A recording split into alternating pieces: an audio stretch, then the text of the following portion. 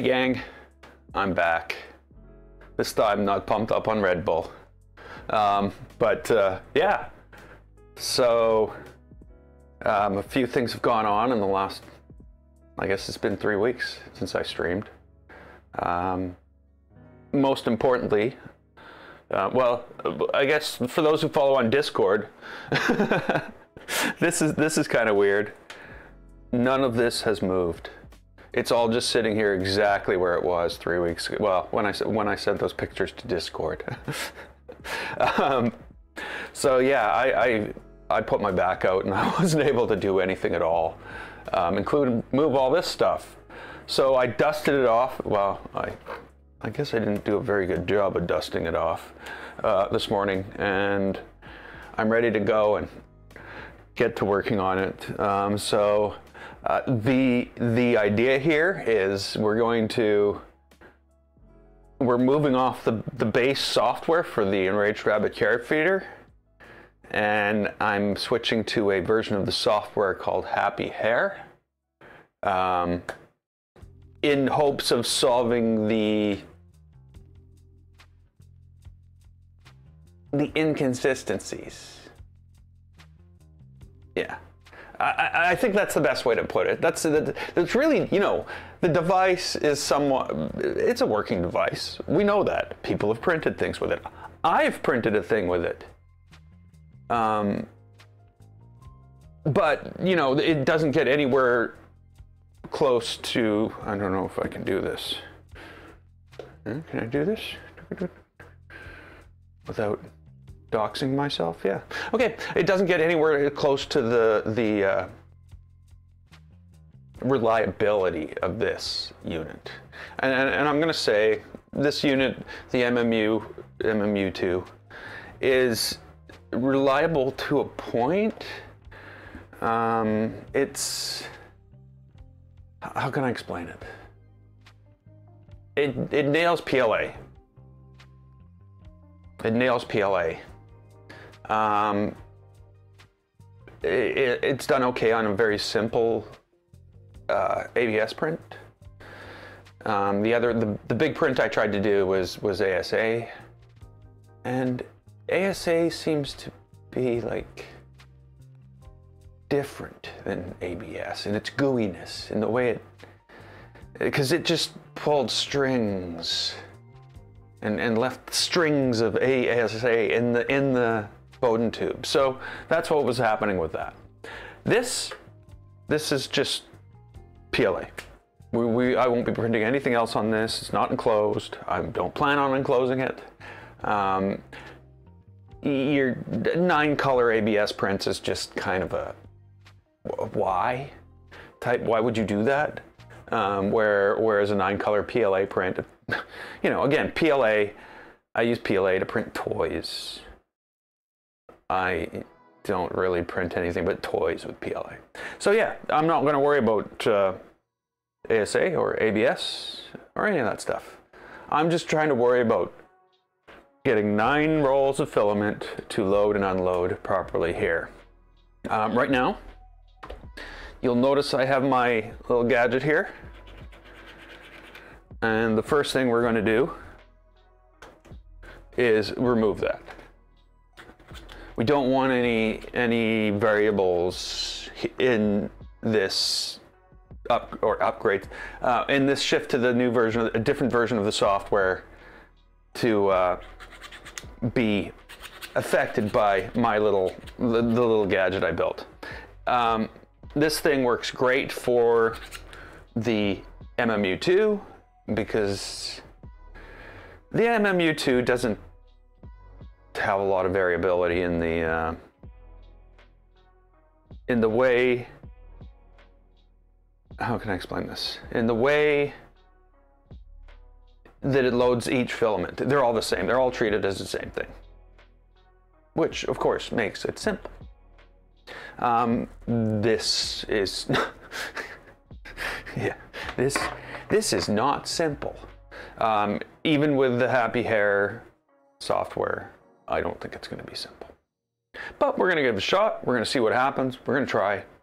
We'll see how far we get before we give up. I mean, how long it takes us to get it all working. Now, right now, I've got up to 6, 0 through 6 on the ERCF loading filament most of the time.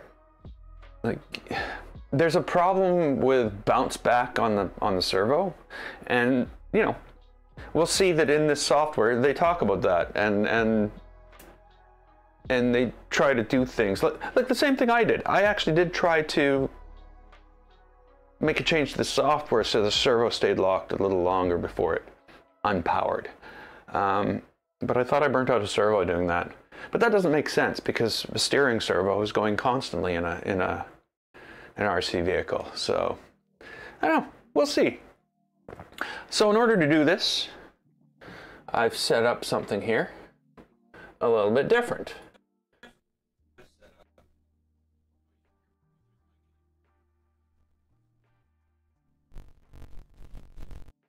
Can you hear me now?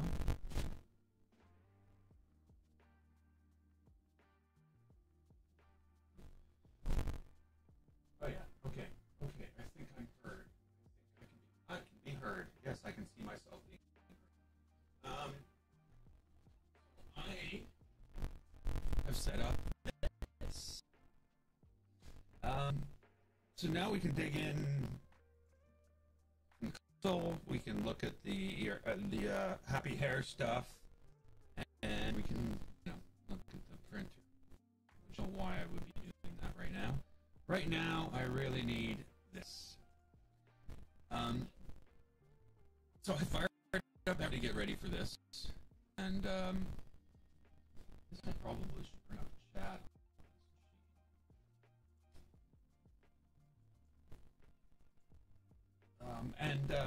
I'm like, okay, gotta log into the Switchwire Orange. This is the password. It wouldn't let me in.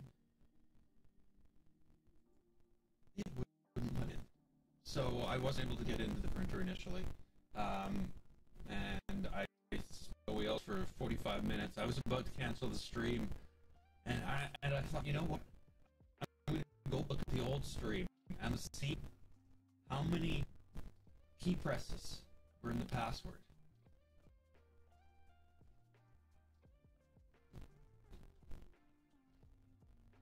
One, two, three, four, five, six, enter. 1, 2, 3, 4, 5, 6, enter. Okay, what password do I have, or piece of a password, or what would I, you know, why is this different on this printer? But there was one printer that was different because I made it after somebody else's printer. And instead of the password in there, it had their password saved in the config when I built the image. Oh well.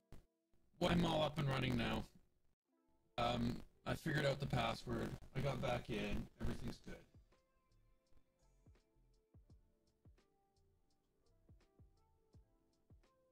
Okay, so basically, this is what we're doing. Hey, Nick. We're going to be upgrading the ERCF software on Switchwire Orange to the Happy Hare version 3, ERCF software version 3, Happy Hare. This, like, I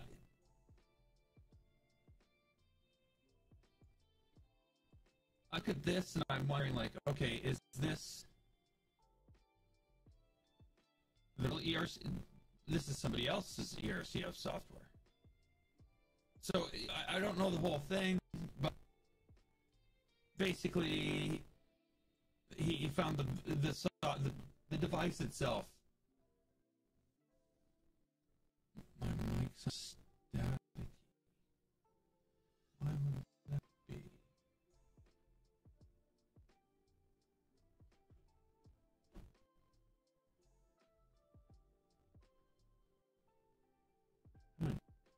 Okay, then what we'll do is this.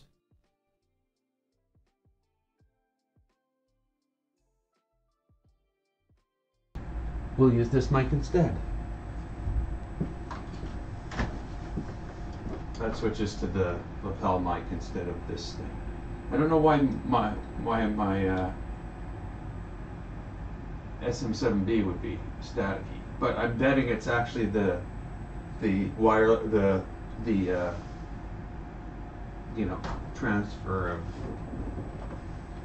audio video from the two machines. Okay, so basically we're going to load somebody else's software onto the machine. Now you might find my lips and audio might be a tiny bit out of sync.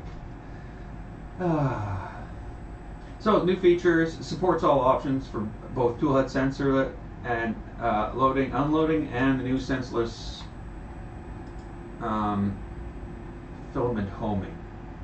No toolhead sensor. Supports sync load and unloading steps, moving the extruder and gear motor together, including a config with toolhead sensor can work with flex materials. Moving the extruder and gear motor together.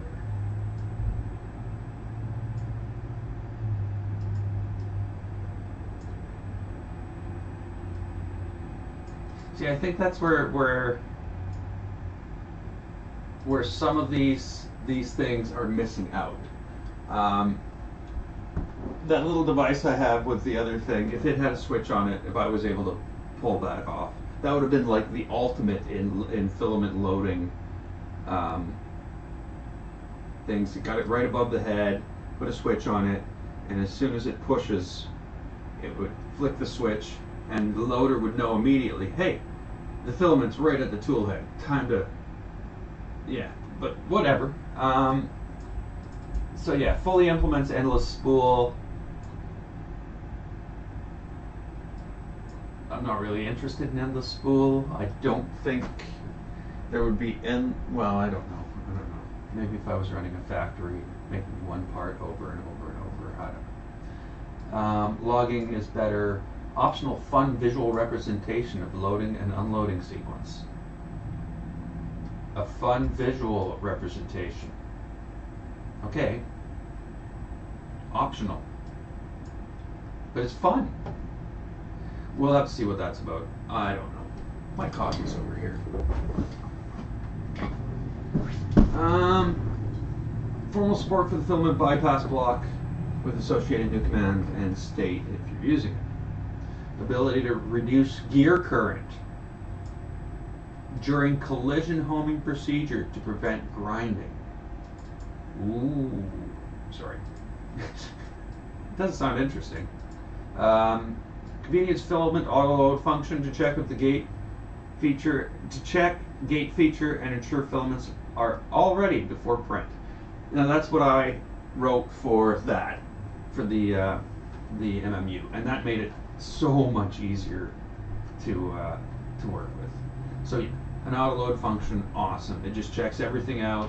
You can you can check the load, you can unload it, and then basically wait and everything, and then move on to the next one and work through the sequence, and you'll know if everything's going to work when it goes to do the print.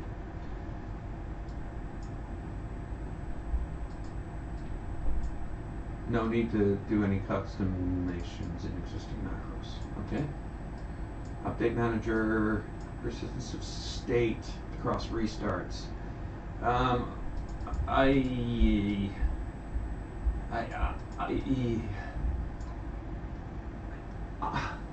don't know. That can have bad effects and good effects. You know, really, if I want to completely restart, yeah, I don't know. We'll see. Reliable servo, no more kickback problems. Well, that's my biggest problem. That's basically why this machine is, and filament sensor, why this machine is basically just sitting here doing nothing and has been for 6 months. Integrated encoder driver that implements filament measurement and automatic clog detection. Supports the clipper screen for ERCF. Okay. So we were also getting some other features, rework calibration routine to average measurements based on spring and filament. Sounds scary. Configuration via new test config.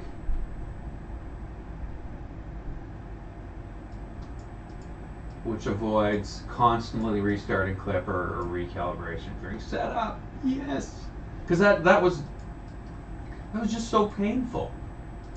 Oh. Workaround of some of the ways to provoke Clipper timer too close errors, although there's definitely bugs in the Clipper firmware. Okay. Don't know what that is yet, but I know I've seen the error over and over and over again on this thing. Measure spring and filament after extruder homing for more accurate calibration reference. Add servo up delay, making gear to extruder transition of filament more reliable. That's that should be helpful. And test tracking commands to help diagnose issues with the encoder. Experimental logic to use stall guard filament homing. Not easy to set up using EasyBoard and not compatible with. Okay, so we have EasyBoard, so there's some limitations there.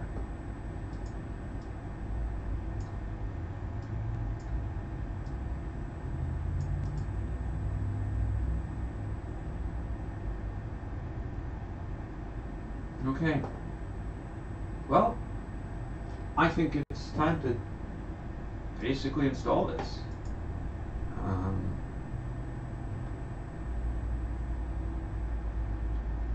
So what am I doing here?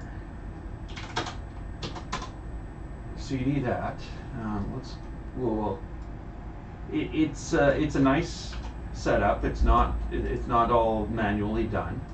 So you just there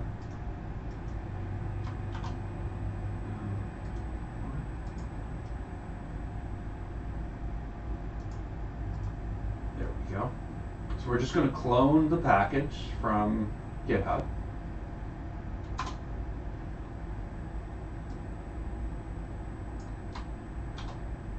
This is nice, I like this.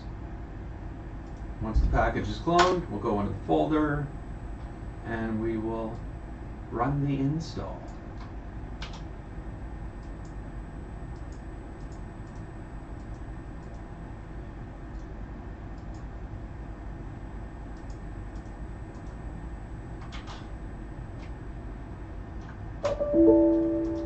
That was loud. And we are installing.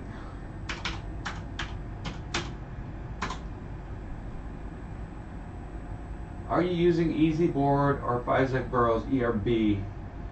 Yes. So we have. I'm using EasyBoard. I think it's, what is it, like company called Blue Rolls or something like that. This looks like EasyBoard controls.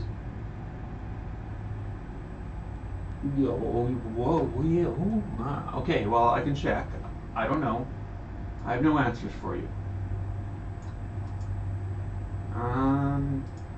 So we'll go in our machine and I don't know.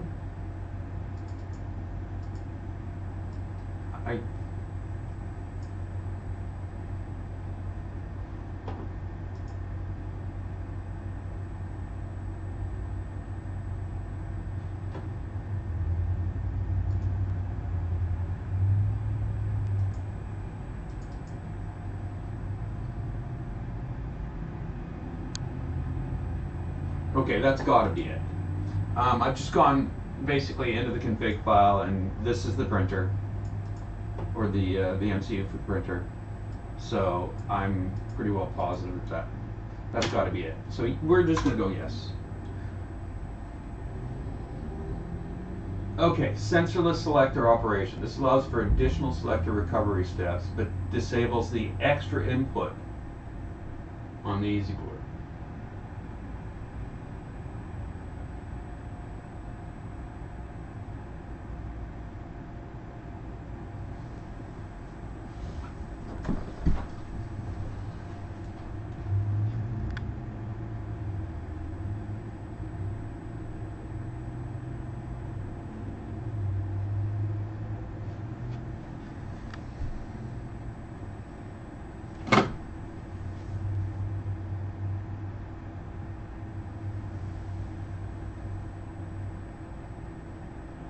Well, it's in a hell of a place, because I can't see that. And then when I get behind there, I'm too close to it, and I can't see when, you know, things are like that close to my face. So that's not working.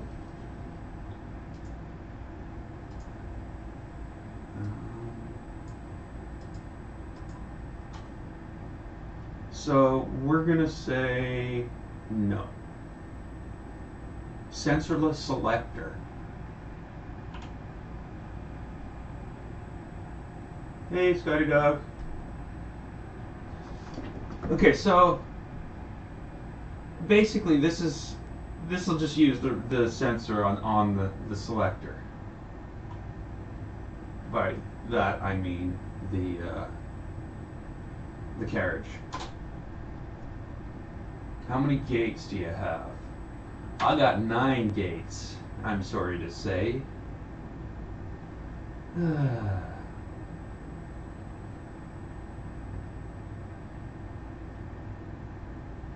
Set the J6 jumper pins to 1, 2, and 4, 5.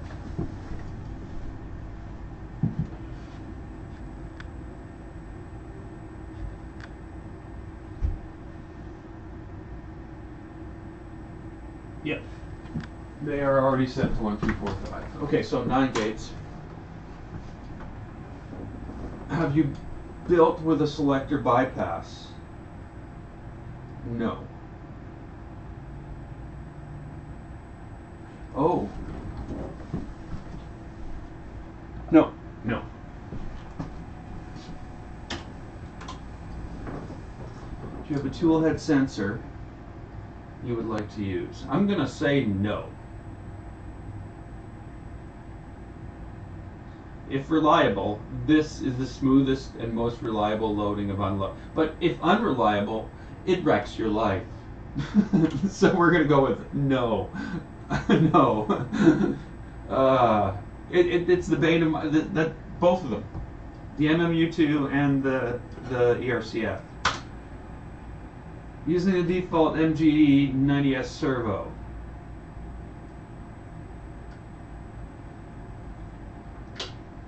I believe I am.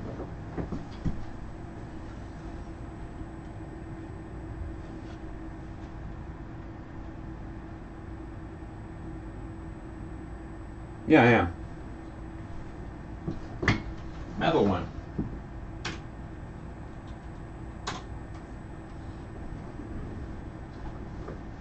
Okay, clog detection. This uses the ERCF encoder movement to detect clogs.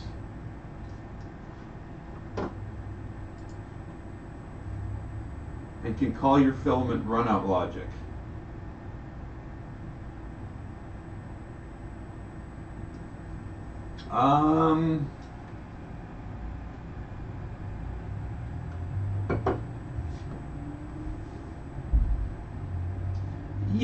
Yeah, that makes sense, because basically as the extruder motor is pulling things, it's not going to know if it's actually moving, but the encoder can check.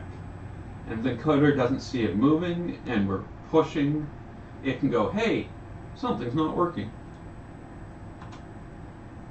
Would you like the ERCF to automatically adjust clog detection length? Yes. You automatically adjust that. Endless spool. This uses filament runout detection to automate switching to a new spool with interruption. No. No. No. There's I don't see any use to it, really. It's kind of neat. It's a great idea. If you're in a print farm and you're using this basically as an endless spool, and you're knocking your prints off the plate somehow and you just want to be able to go. What's the length of your reverse Bowden tube in millimeters? Okay, so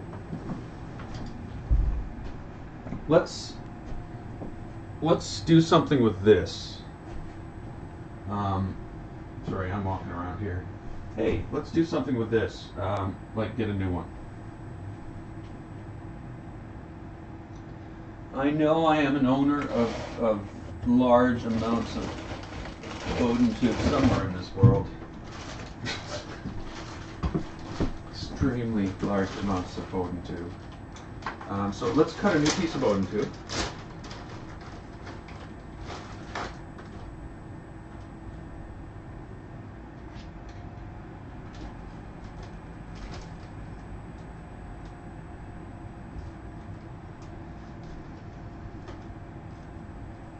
Okay, so I do seem to recall it not liking a large aperture Voron tube, not a skinny one, to avoid not clogs, but getting caught.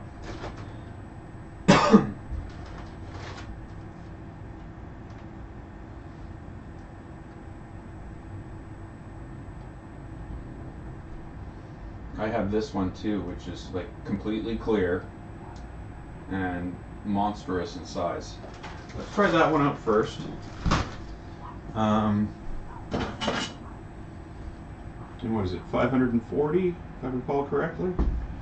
So there's 30.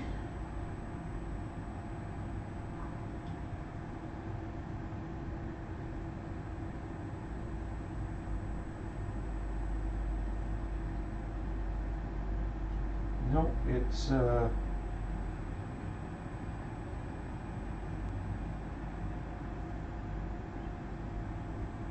excuse me.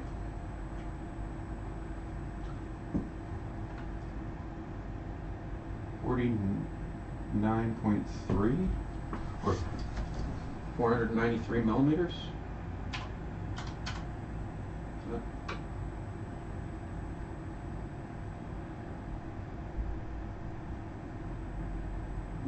That's basically it, 493 millimeters. But not longer than the real length.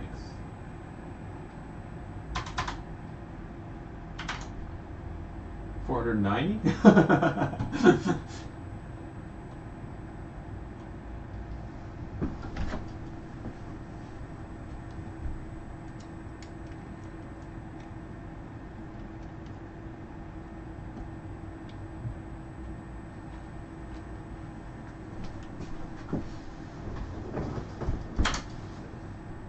Would you like to include all the ERCF config files in your printer config? Yes. Okay. Would you like to include the mini i2864 menu configuration extension for ERCF? Sure.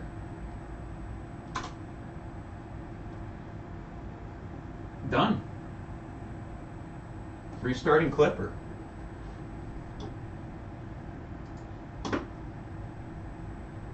Okay.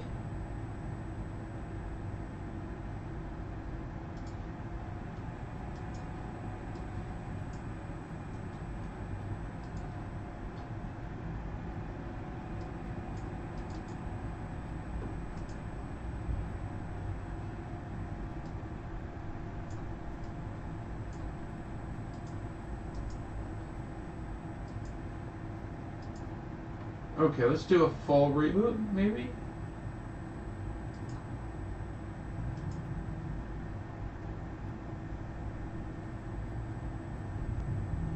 Unparsed config option, manage services, Clipper, detected in section. So it's added something to the Moonraker,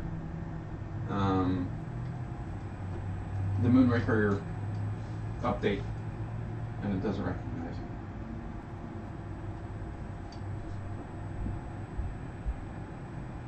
Of course, it's not like I was running this on the latest version of Clipper, but I don't think that matters. Okay, Clipper state, ready.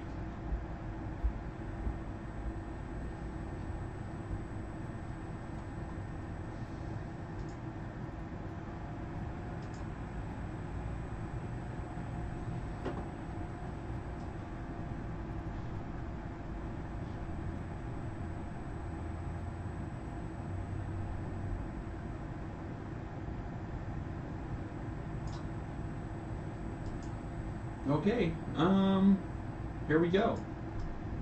Interactive prompts.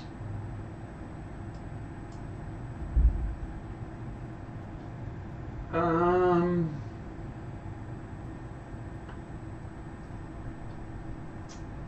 don't have any macros set up, so that's going to have to be something I need to do. What's happened to my... There we go.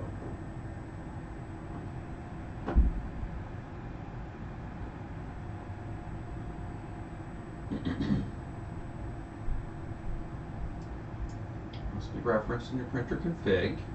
Let's do we see the hardware now? Well, I guess we should have seen the hardware before, right? No, we wouldn't have seen the hardware before. I'm not seeing the hardware.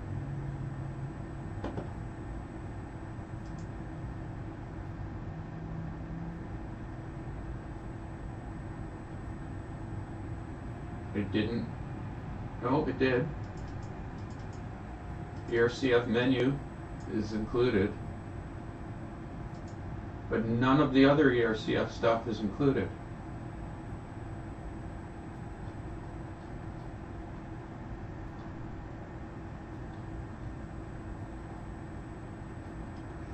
Okay, so that didn't do what it was supposed to do. It did back up my printer config file.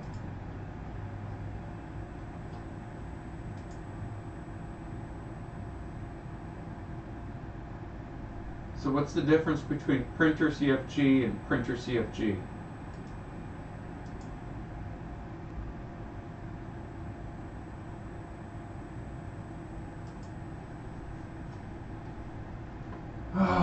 Okay, so that's not good.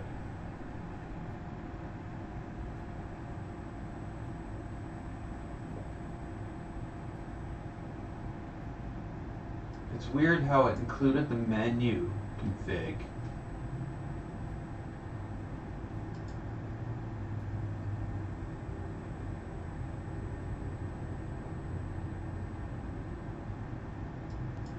Old versions will be moved to a number backup. Well, I cleaned up everything before I started.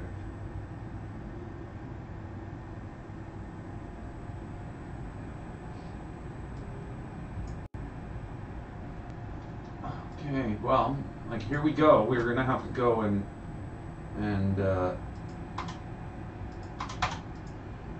ERCF hardware.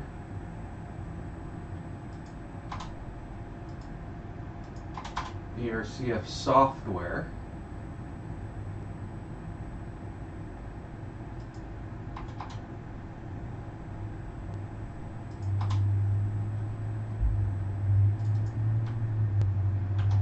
ERCF parameters.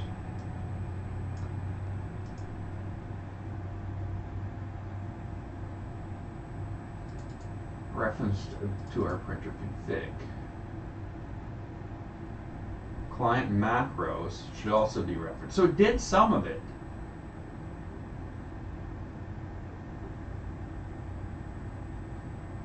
Here's the originals. Oh, wait a minute. No, maybe that's what it added. Is that what it added? You know what? Don't save. Don't save. No, those are already in there.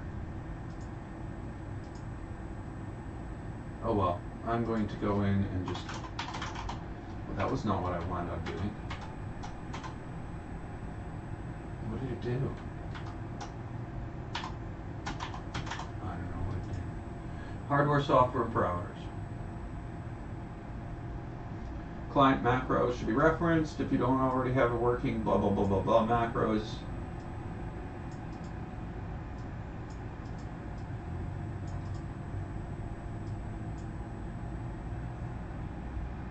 Hey Jeff.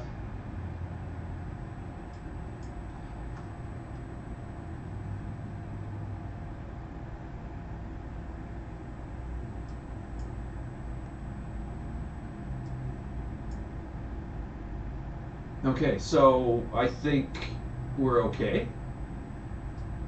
That should be enough to make things go.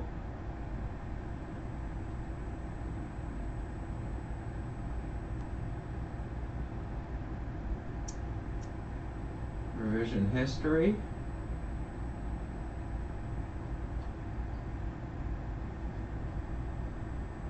I now have an ERCF MCU.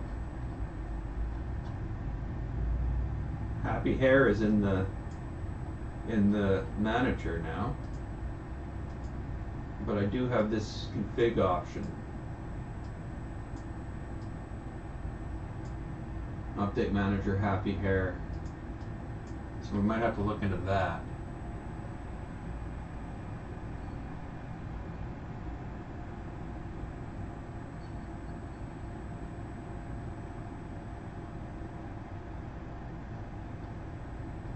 Okay, so I do see the tools. I'm not seeing any of the other macros, so let's go in and see if there are some more. I'm sure there are.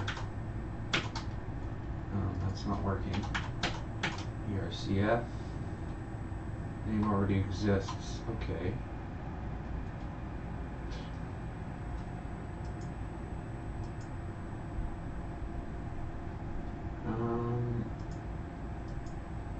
Okay, you don't like me, do you? I don't want the group. I don't want this group. Get rid of the group. Macros. There we go. ERCF.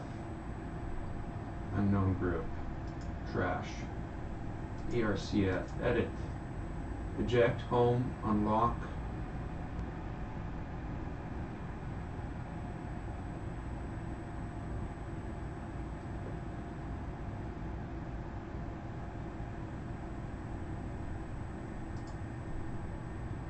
Eject. Home. Isn't that already in there?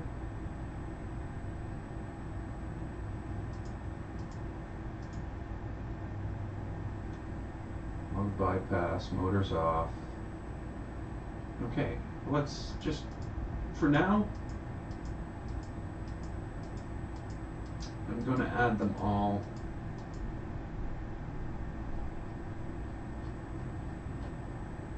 And we'll figure out what we need, and then we'll clean it up as we go, because it's just going to be a mess otherwise. Okay, so ERCF home.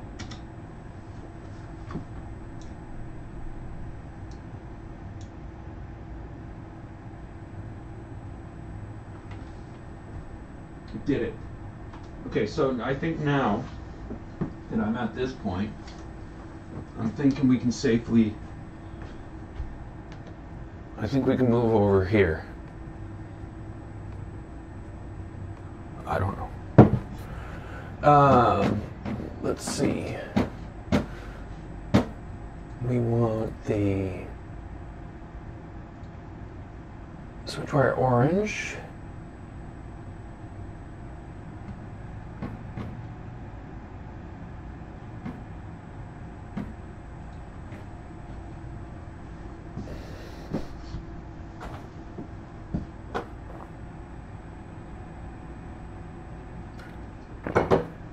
Maybe not. Maybe not.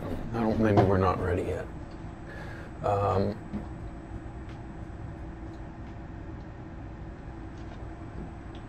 What I want to do is add another.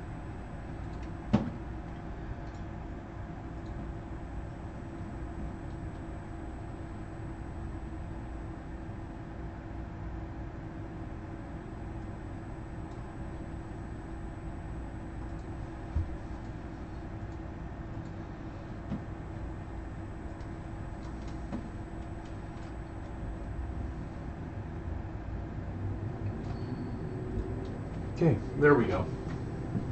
Now you can see what's going on, and I can read the instructions and do the stuff at the same time. I knew that this was going to be a task to get all this, to get through all this.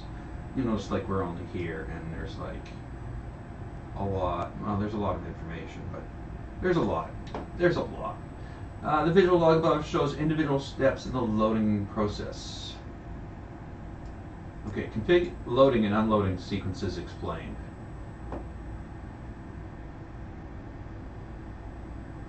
Note, if a tool head sensor is configured, it will become the default filament homing method.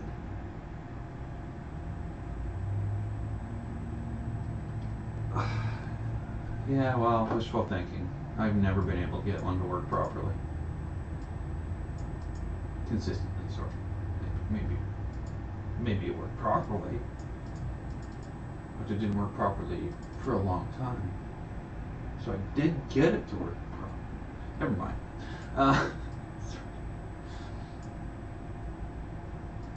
Extruder homing current. So we can change the homing current. So if it's grinding, we can do that. Okay, start with filament unloading and unloaded and sitting in the grateful tool head 1.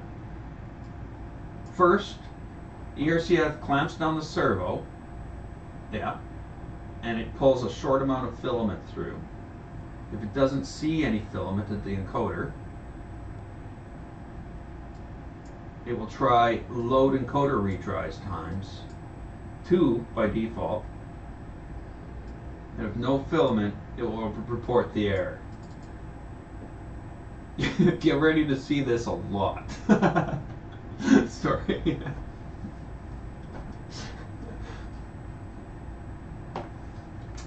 The speed of this initial movement is controlled by short move speed. The acceleration is defined on the stepper gear motor config in the hardware. Okay, that's fine. We'll do a fast movement to load the Bowden in the filament. Long speed move is what controls that. This is really good. This is really good. Like I'm so glad I'm going to be able to go in and adjust these things, or at least know if something's weird. And I'm like, why is that? If that was only moving faster or going a little further, the information is probably going to be here in order to figure out what you need to change. Much more detail. This movement can be broken into multiple movements with the num of moves as a workaround to overcome timer too close errors from Clipper. So we could change the number of moves if we're getting timer too close errors and loaded filament. If you keep your step size to 8 for the gear motor, you're likely to be able to operate with a single fast movement. Really. The length of this movement is set when you calibrate ERCF and should be stored in the ERCF config bars. ERCF bars config. There's an advanced option that allows for correction of this move if slippage is detected, controlled by applied Bowden correction and load Bowden tolerance. Okay, so brain ready to explode, filled with new variable names, and we'll move on to number 4. The example shown uses a toolhead sensor but configures sensorless homing. Extruder homing max is the maximum distance to give it advance in order to attempt to home the extruder. Extruder homing step size when homing. An extruder homing current. What percentage of the current are we to use to prevent grinding of filament? Okay. I think,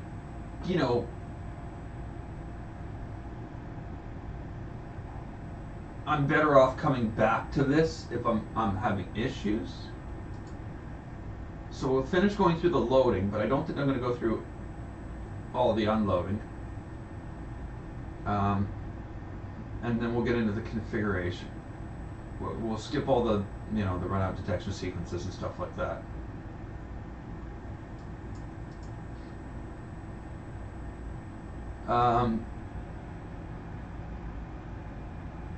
Move the tool head, the most critical transition point.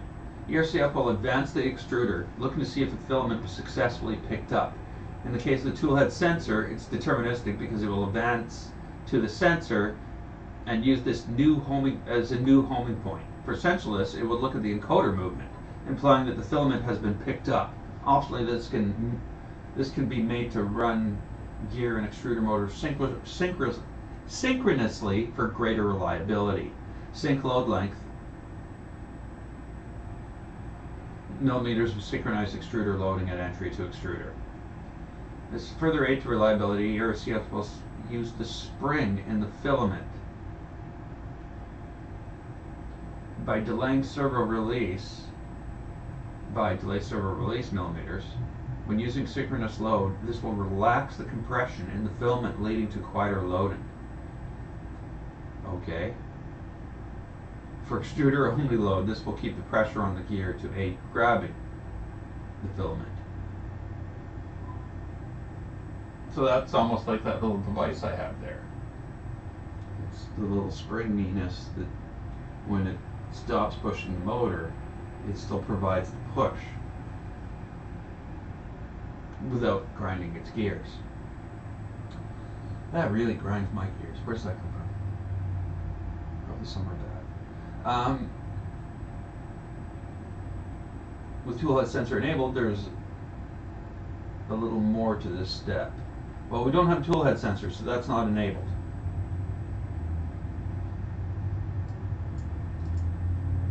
Now the filament is under exclusive control of the extruder. Filament is moved the remaining distance to the melt zone. Okay, yeah, so basically then it just does its normal load.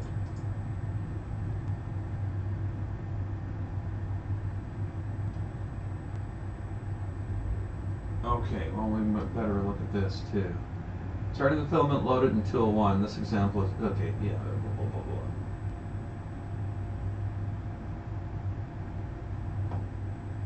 So, this is a tool head sensor, 1. The ERCF moves the filament out of the extruder at nozzle unload speed.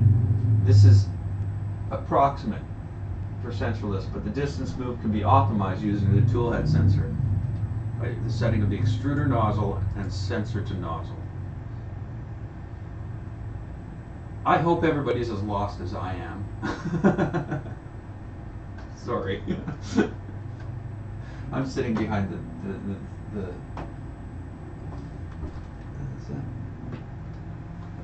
sorry. My face might be like right behind the little symbol in the corner of the channel. Oh well, not gonna worry about it.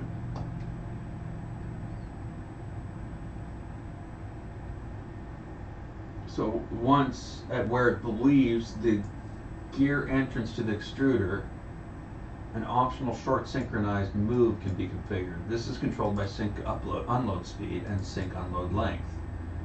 This is a great safety step and hair pull operation, but also serves to ensure that the ERCF gear has grip on the filament.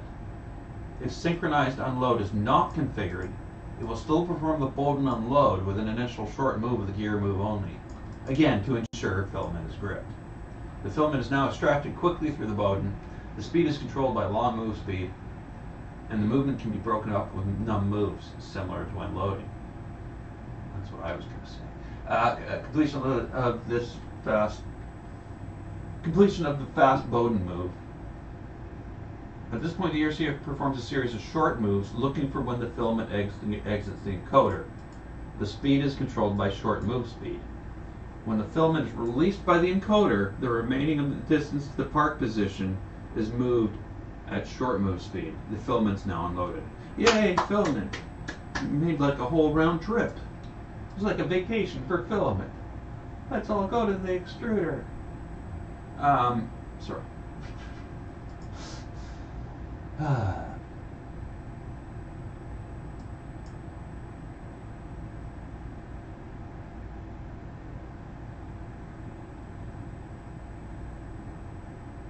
Okay, so this is a breakdown of all the variables.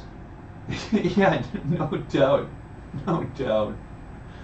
Brain has exploded. No, it does make sense. It's just like all the little key details, though, the variables you need and all that stuff. It's like, wow.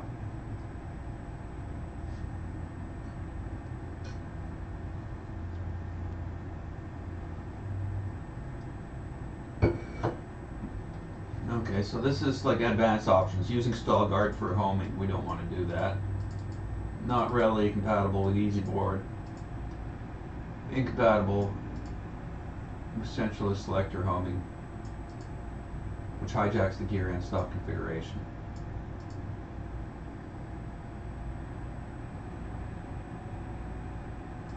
Sync unload length.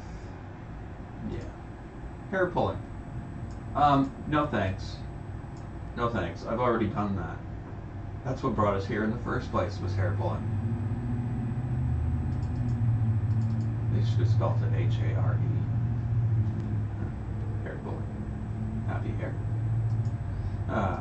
ERCF can use its clog runout detection. ERCF can use its encoder to detect filament runout. So basically, yes. Or clog. Can it differentiate between the two? Maybe.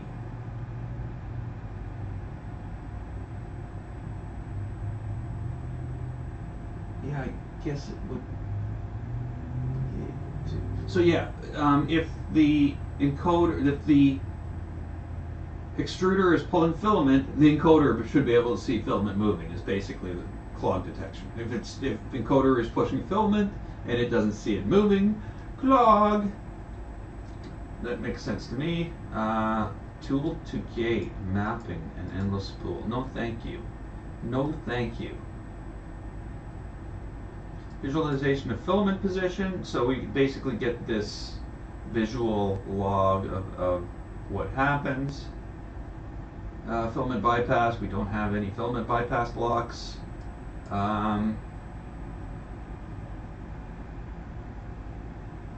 Adjusting configuration at runtime. Modified at runtime without restarting Clipper. Use the ERCF test config command to do this.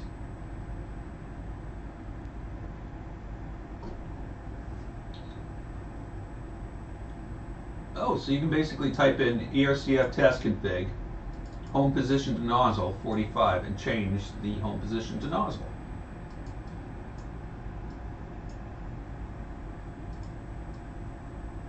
Designed for testing, and it will not be persisted. Once you find your tuned settings, update ERCF parameters. ERCF ref updated calibration reference.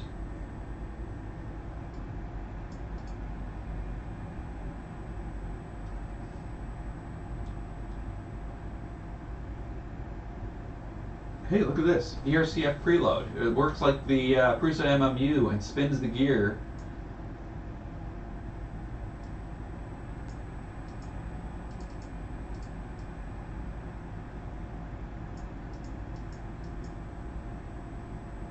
Okay, so is that where we start? I don't think it is. I think we need to recovering state, state persistence. We need to find the configuration.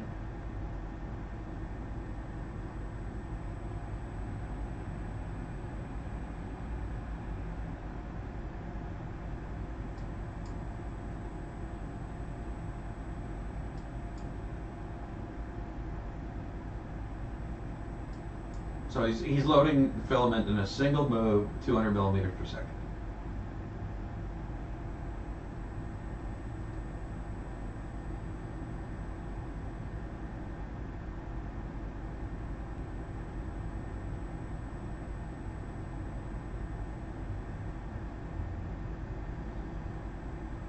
Okay.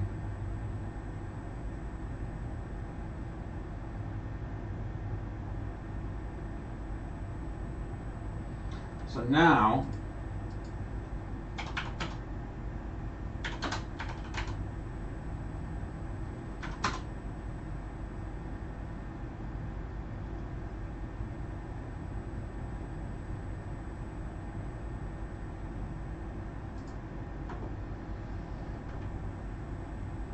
when were these updated? 10 months ago, last year.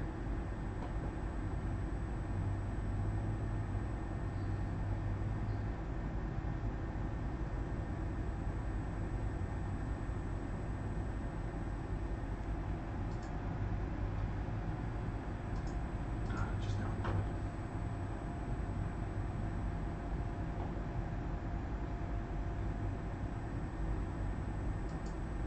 Okay, here we go. This is where all the fun begins.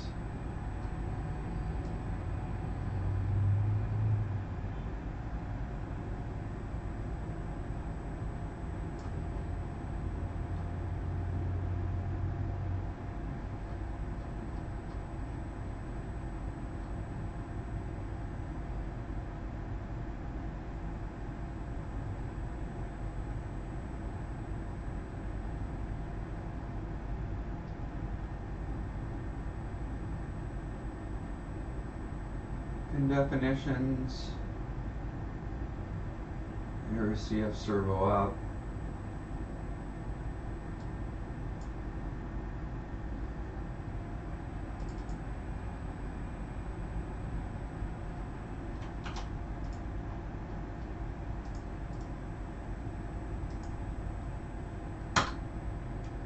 Unknown command.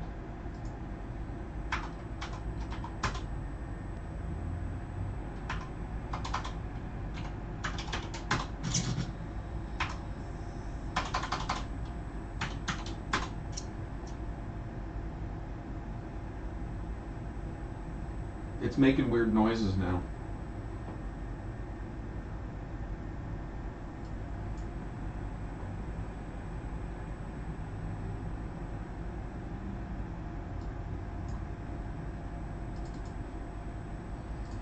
I think he's unhidden the yeah, their motor's off.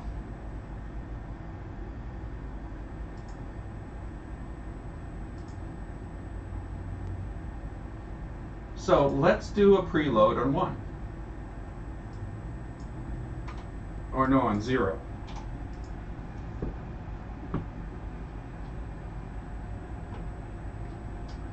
Really? Is that a thing?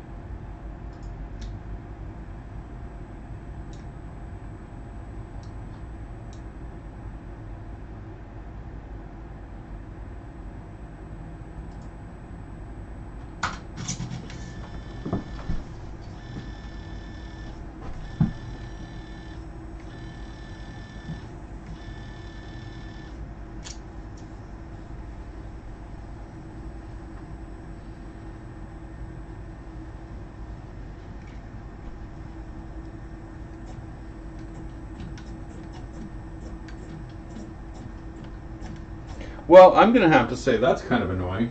So the first thing it did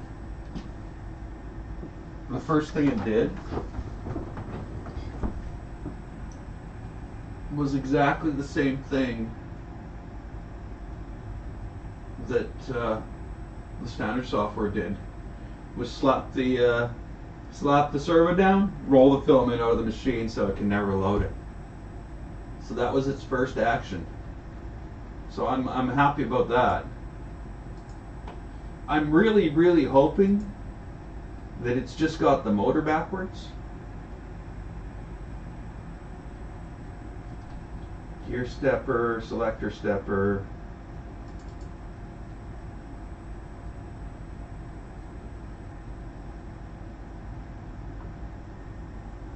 Let's hope it's just got the motor backwards and really meant to roll filament in, not out. So I guess it's the gear stepper, because it can't be the selector stepper.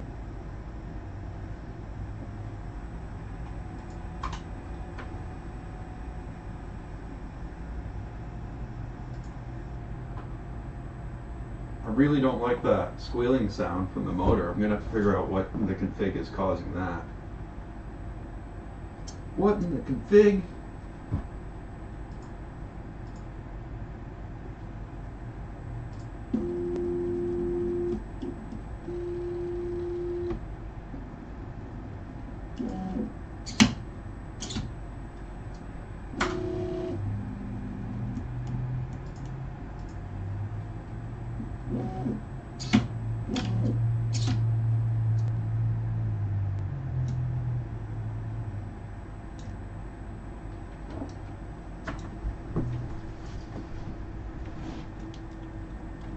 Okay, so pull this out. Get us some filament fed in properly. And we'll try preload gate.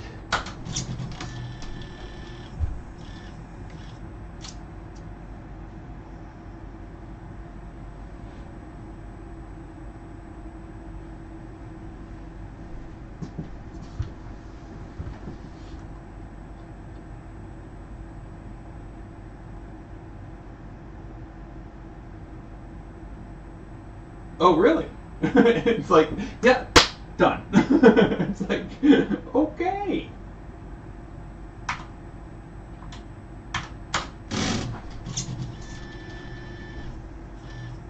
Oh, really? It's not.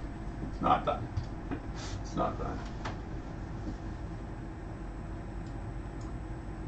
So, for some reason, let's shut the motors off.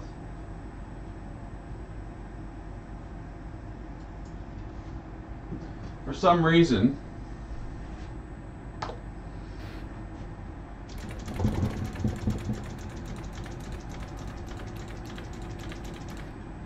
it's decided that, yeah, I'm going to push the filament in, and then I'm not going to take it out.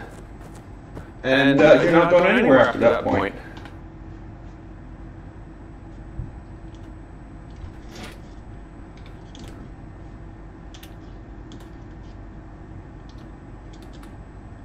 But of course, I don't even know how it knows where the filament is.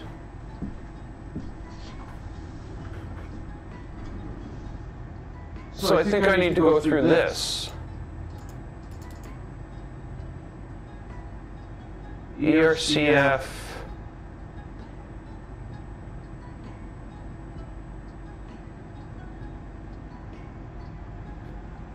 Huh.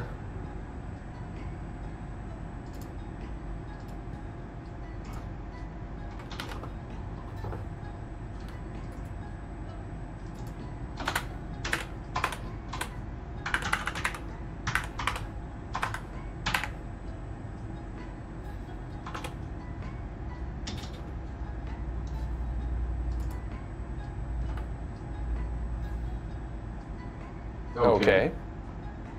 So what that did, what it should have done, no, it didn't do anything. The motor's not on.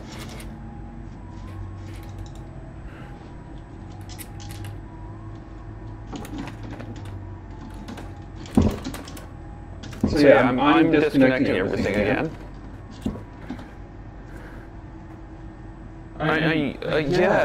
I guess I don't really need to do this. I could go to GitHub.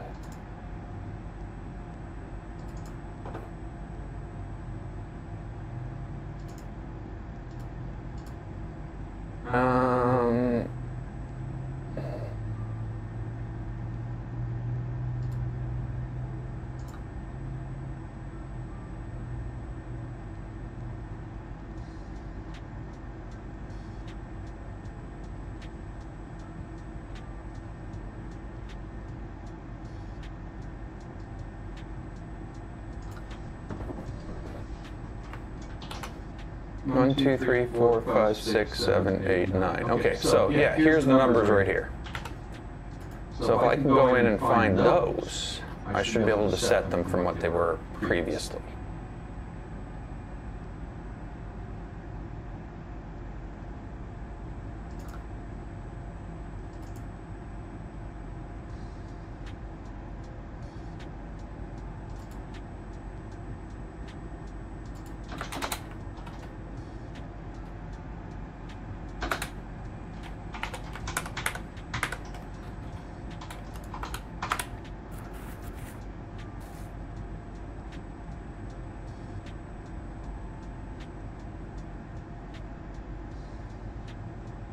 Yeah, so that wouldn't have worked anyway.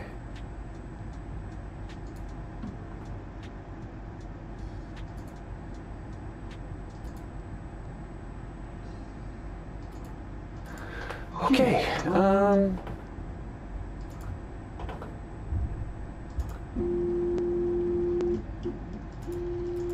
ERCF home. And then we'll do a preload on 0 again.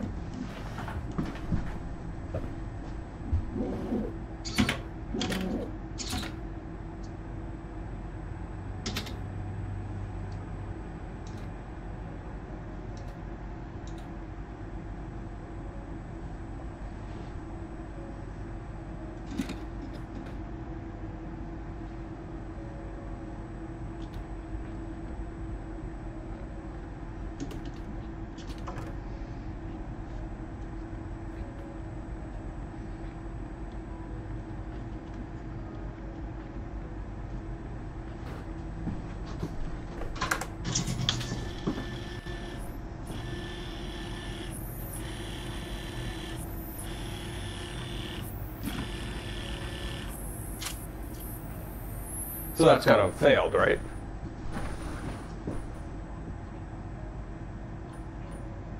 Filament not detected in gate 0.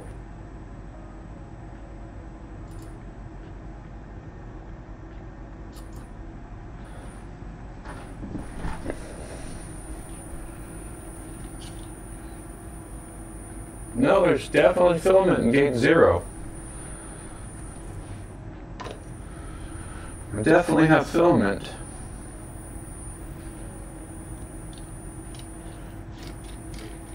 If I shove it through, it goes through.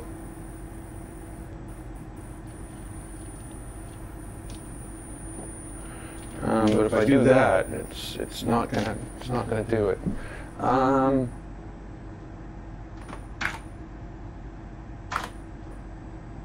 ERCF motors off. Motors off. So I gotta push that out of the way. We gotta reload this into the up to the gate. Push that in. Okay.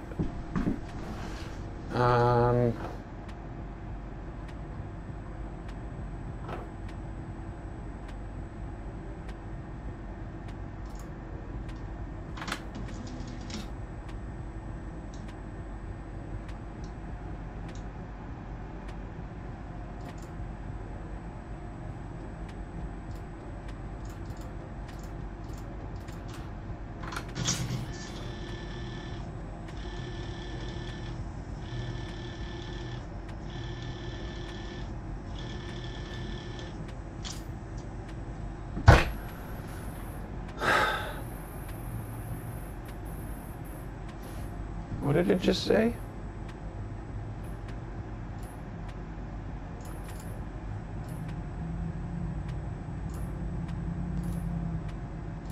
Okay.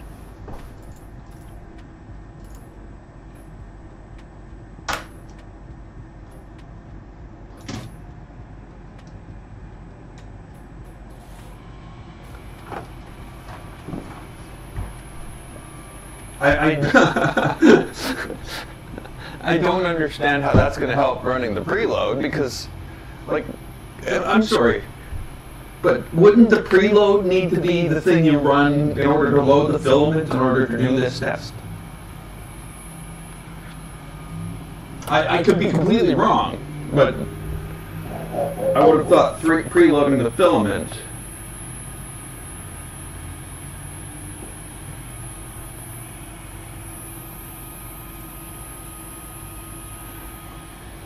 Why are these motors so noisy?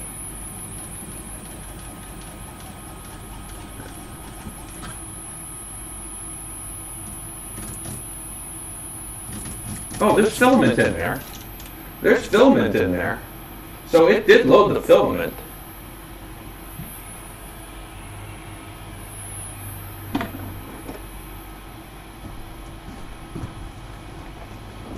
Okay.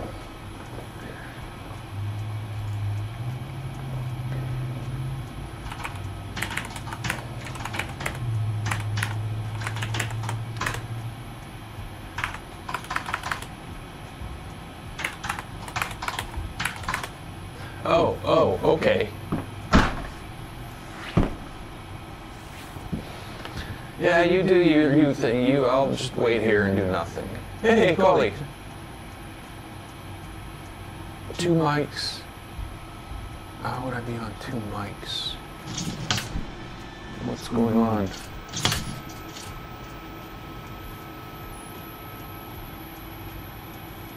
How would that? Desktop audio.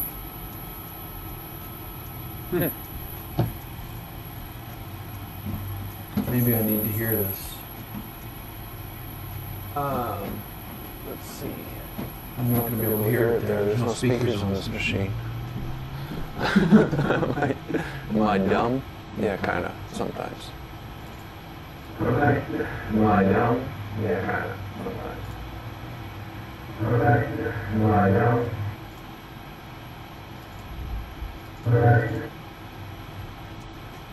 It's very, very echoey, hollowy sounding.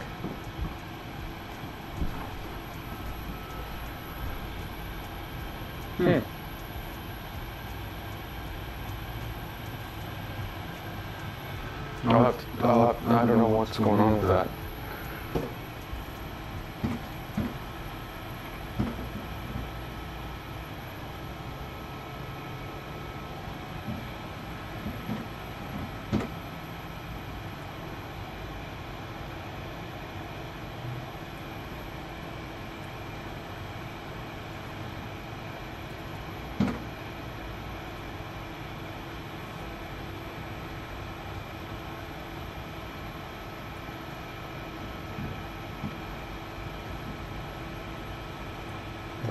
I have no idea.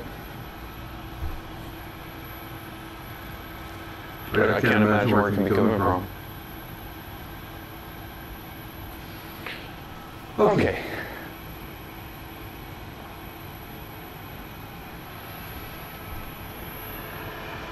So now that we're there, we're unable to load filament. I gotta shut the motors off again.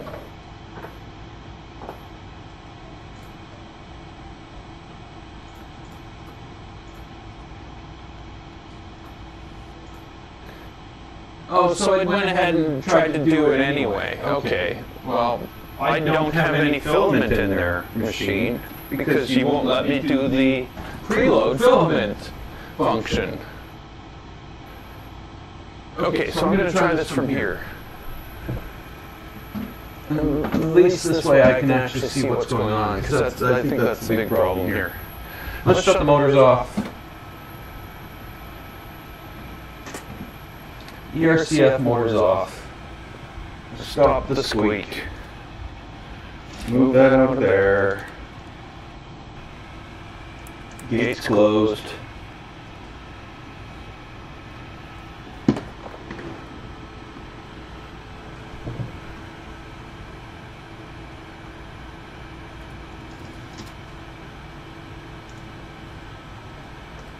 We'll do a home, and then we'll do a preload on 0.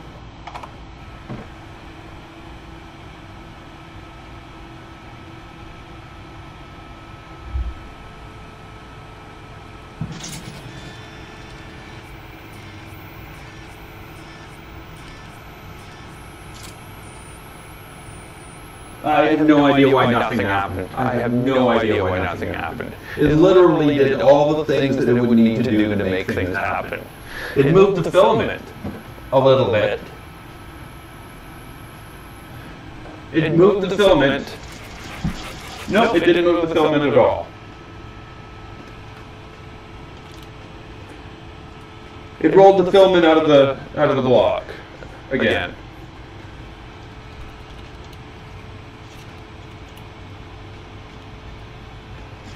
Is this thing heated up properly? It is. So it's moved the block.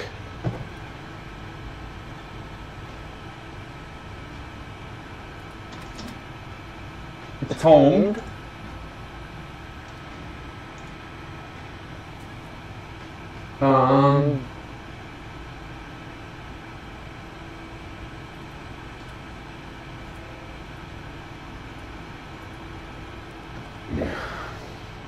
ERCF calibrate single. home. Filament pushes out.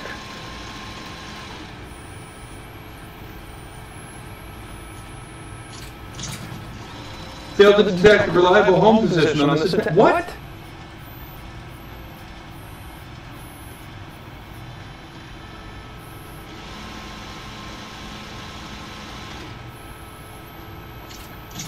Okay. I get it. What it's doing is it's basically feeling the waters. It's trying to see how far it needs to go down before this stops moving.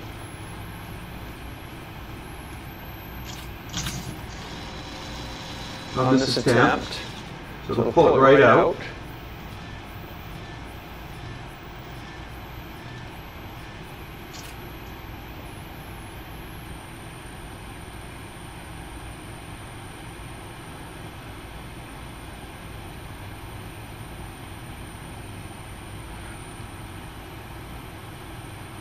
Okay, so that's dumb. So basically, sorry. I mean, oh frick. Because somehow serving a different image to a different computer. Sorry. Motor's off.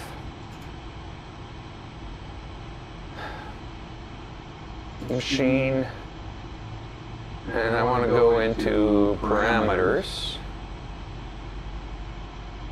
490.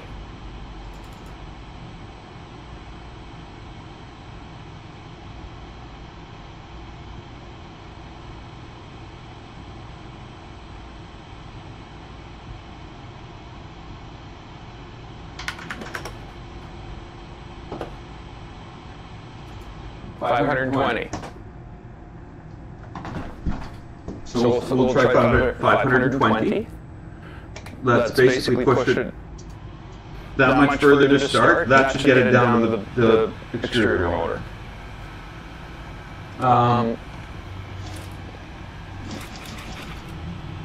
That's good. It has a horrible habit of unloading the filament too far. And it's always done that, but maybe there's a parameter we can change.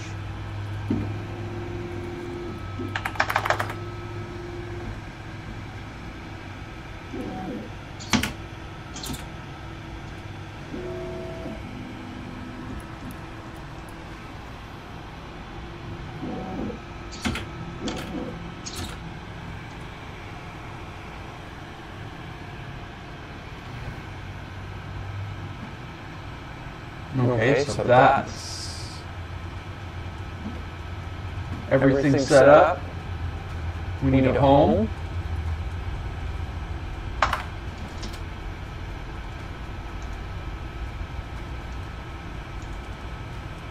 We're almost at 200 degrees again. So we'll give it a second here.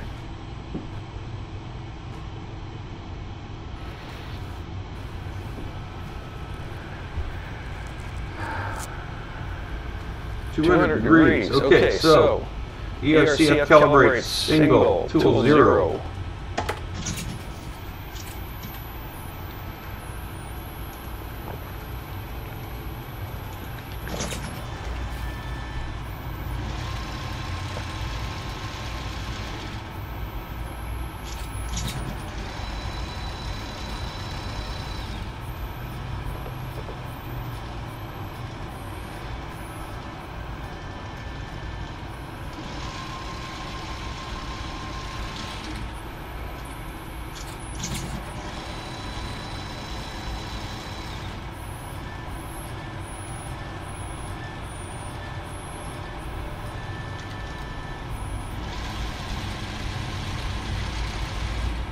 What are you doing?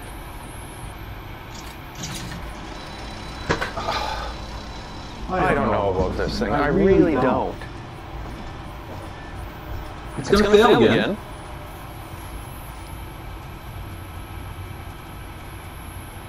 It's now set heater temperature. No.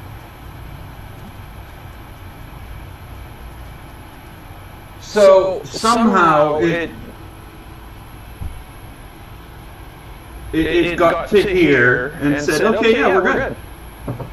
And it set it to 497.5 millimeters. Restart Clipper for the calibration to become active. I don't believe it. I don't believe it. I have my doubts. But here's number 2.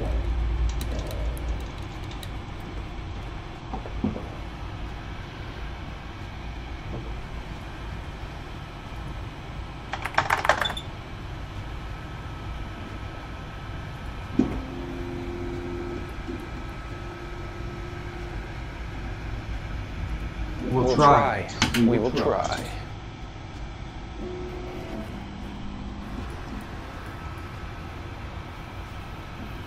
So, I don't know. Weird.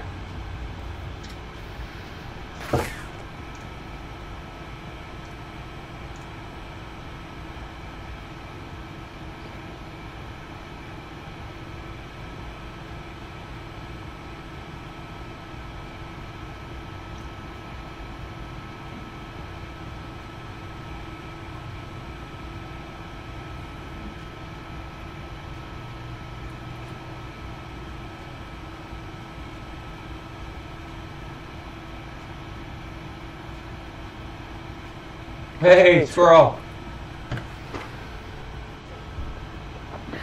Okay. I'm going to try the same thing on 1, and see what happens. Why not, right? What could possibly go wrong? Do we have to do it on 1 and 2?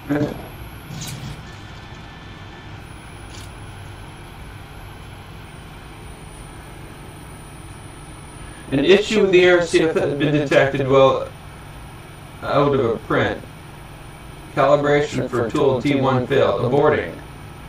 Error picking up filament at gate. Not enough movement detected at encoder. Why?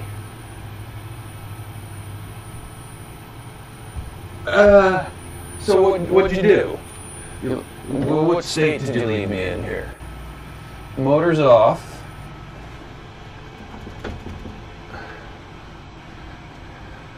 Like, really? You didn't. You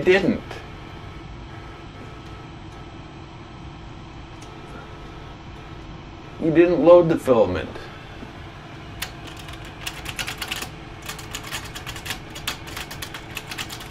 You didn't load the filament.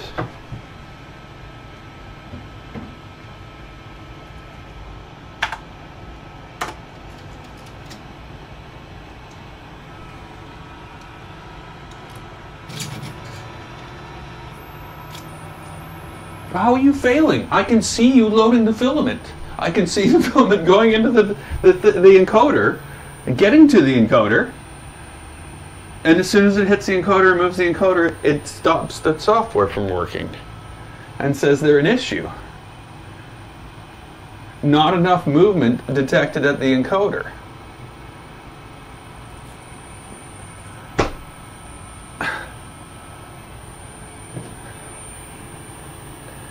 I don't know how, because it did exactly what you had it do. Exactly. And like,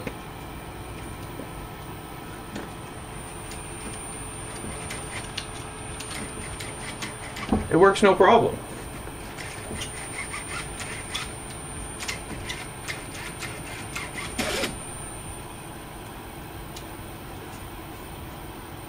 So I'm not sure what the problem is.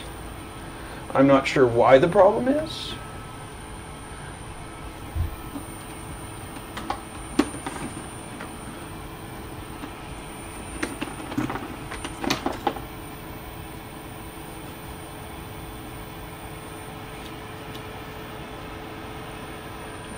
But I'm gonna guess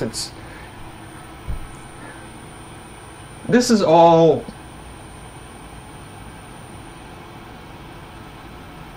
because each one of the things on this machine acts as an independent thing. Every one of these things requires its own configuration. Like, I mean 9 of these things. You got to configure the length, you got to configure, well, maybe not the length, that's probably should be shared. It's not in the original version though. And you have to configure it's what it does is it configures a percentage of 0. So if this is 500 and this is 505, it'll say it's 1% more than 0 than the tool 0.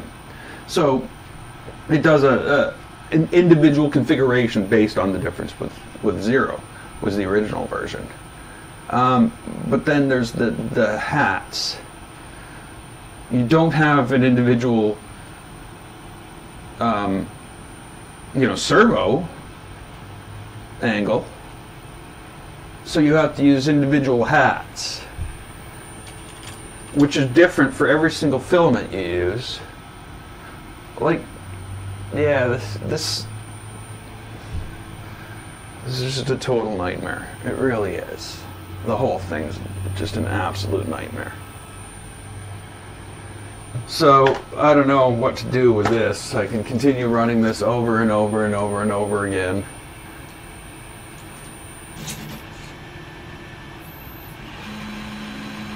Oh yeah. Oh, what a piece of crap. What a piece of crap. The servo's not even down. It's rolling the thing in and out.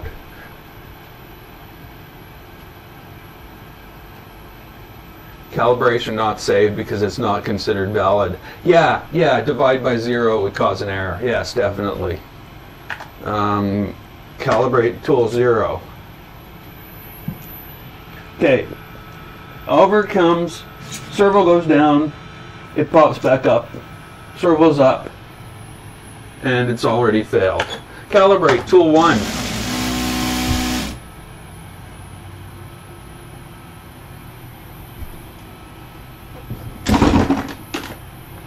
I really am getting tired of this piece of crap.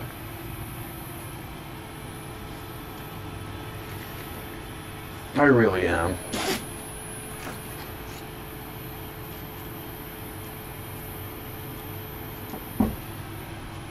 I really am.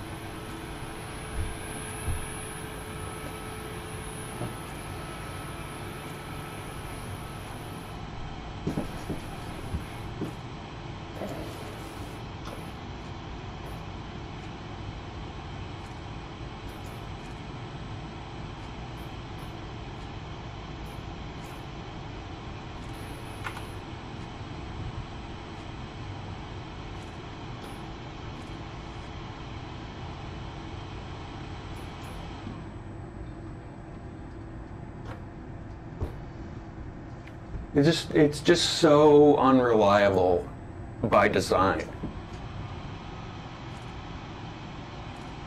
Like I said though, I have got a print out of it. But that's like it's like the $200 chameleon. So you spend $200 on a device to print something with 2 colors in it. Maybe 3, maybe the eyes were different colors.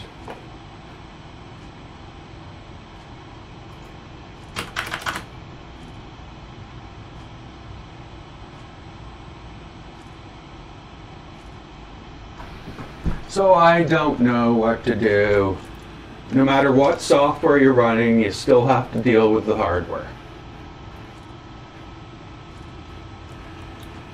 And it's just so flaky in so many ways that it's very hard to deal with. So what are you telling me here? I have the wrong thing in the thing, I have the wrong hat, I have the wrong what?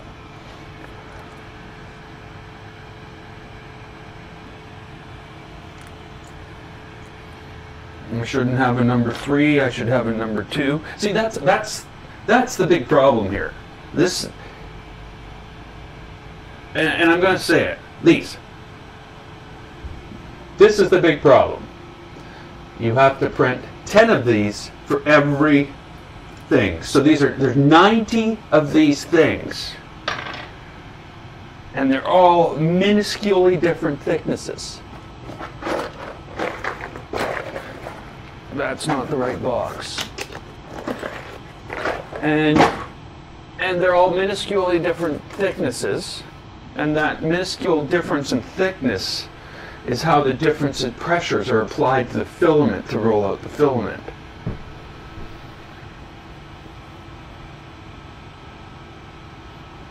Which is just in itself, printing 9, 10 things, whatever, for a configuration is inherently bad.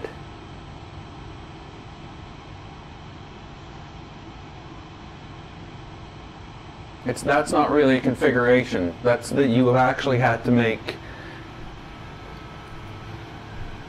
Like, I can't even imagine.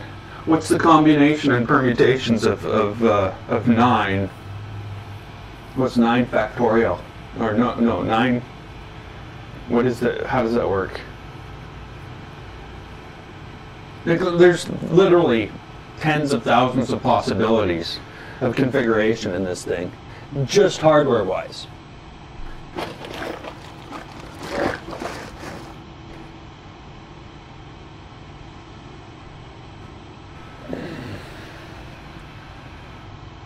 I can't find the top. I cannot find the box of top hats for the ERCF.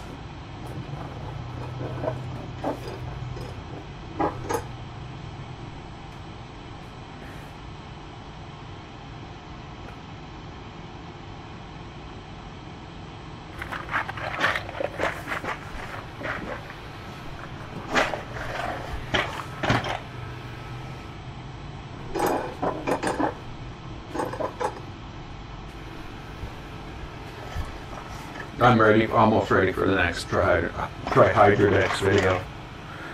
I got my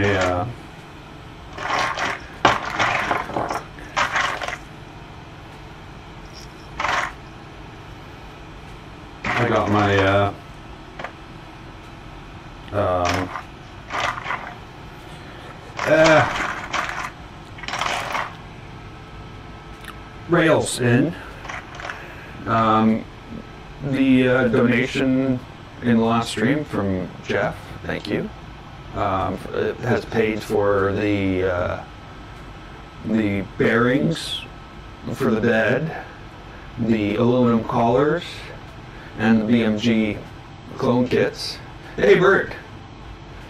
So all that's on the way. That should be here next week.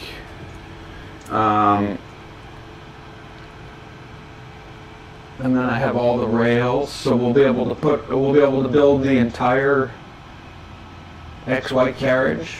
We'll be able to get most of the Z in place and get all the belts and everything all done.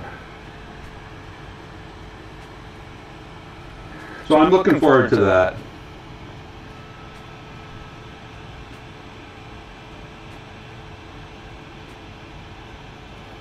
Chameleon didn't play well with Clipper.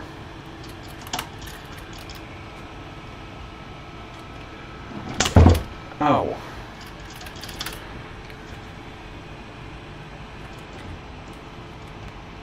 Does this come out? Yeah, that's fine. There's no problem there. Okay. Let's see what happened.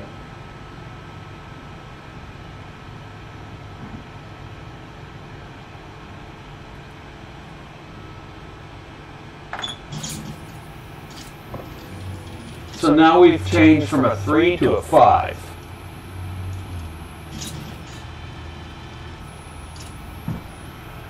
Yeah, now it doesn't work at all. An issue? Yeah, no, the issue is like the design. It's ridiculous. Like your chances of getting this thing working are like 1 in 500,000.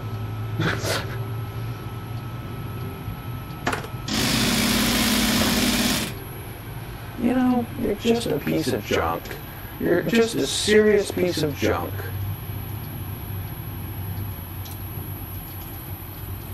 Somehow, let's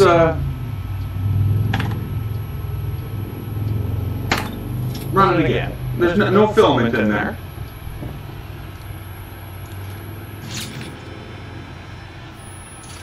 Okay, there's no filament in there. What happens? Does this feed through? Feeds through just fine. Feeds through just fine.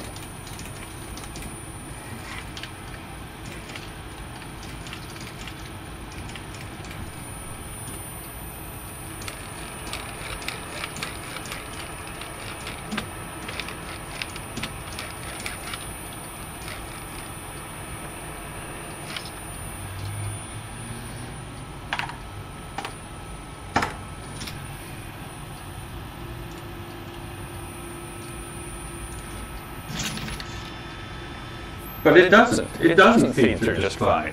It feeds through just fine when I'm pushing it by hand. But when that motor presses on it, it changes the angle, it bends the filament, and it jams up against something. And that's what's happening. Like, it's fine, like when I do it. But now I'll do the calibrate. And now I'm just holding it here by hand. Yeah, and it jams up against it.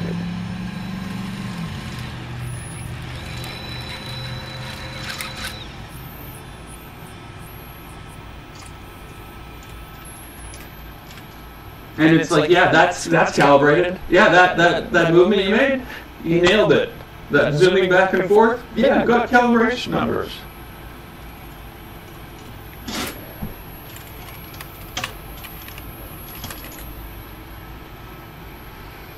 Yeah, I'm pretty well over this.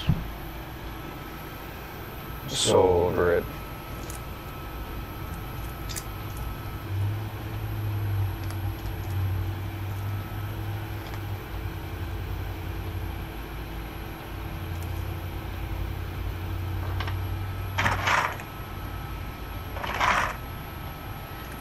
So maybe we need to press less hard, or maybe we need to press really hard.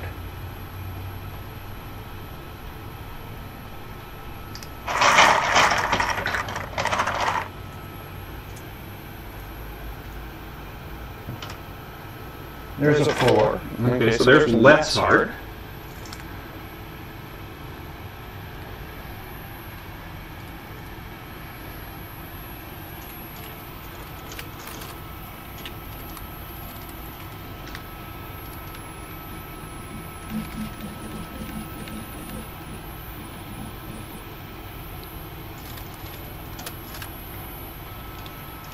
Maybe it doesn't line up. Maybe there's something wrong here. No, it lines up perfectly.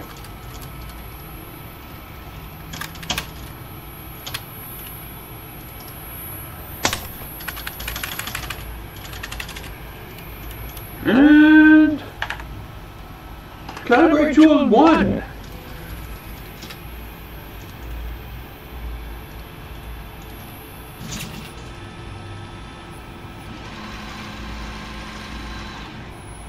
No, no. Stupid piece of shit.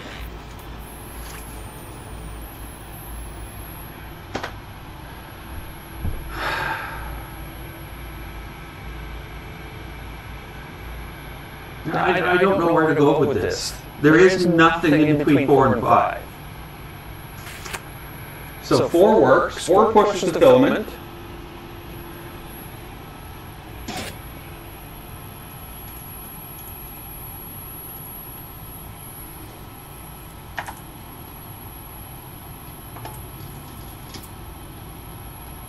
Without pushing down so hard to bend it so that it won't fit. Oh, okay. I'm wrong. I'm sorry. I'm wrong. Sometimes.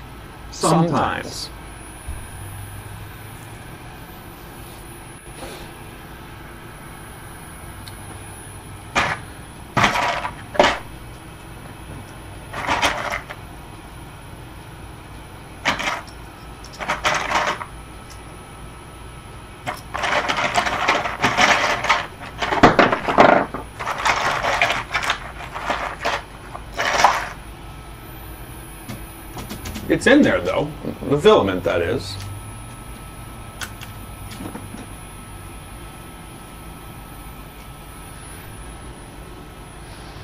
Okay, let's shut the motors off, because that whine is just so annoying.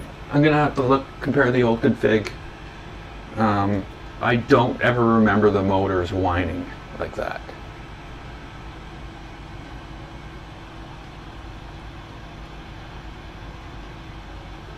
Yeah. Believe it or not, me too. And that machine is like a $2,000+ printer. The Bamboo. Yeah, I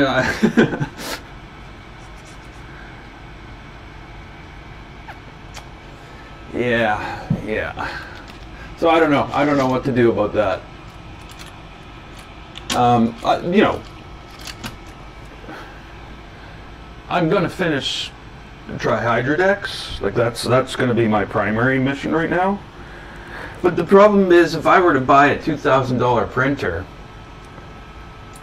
I would literally not be building anything for like 6 months,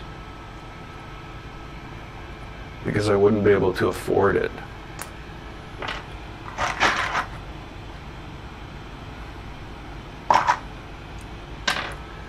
I'm also really thinking that I have to move again.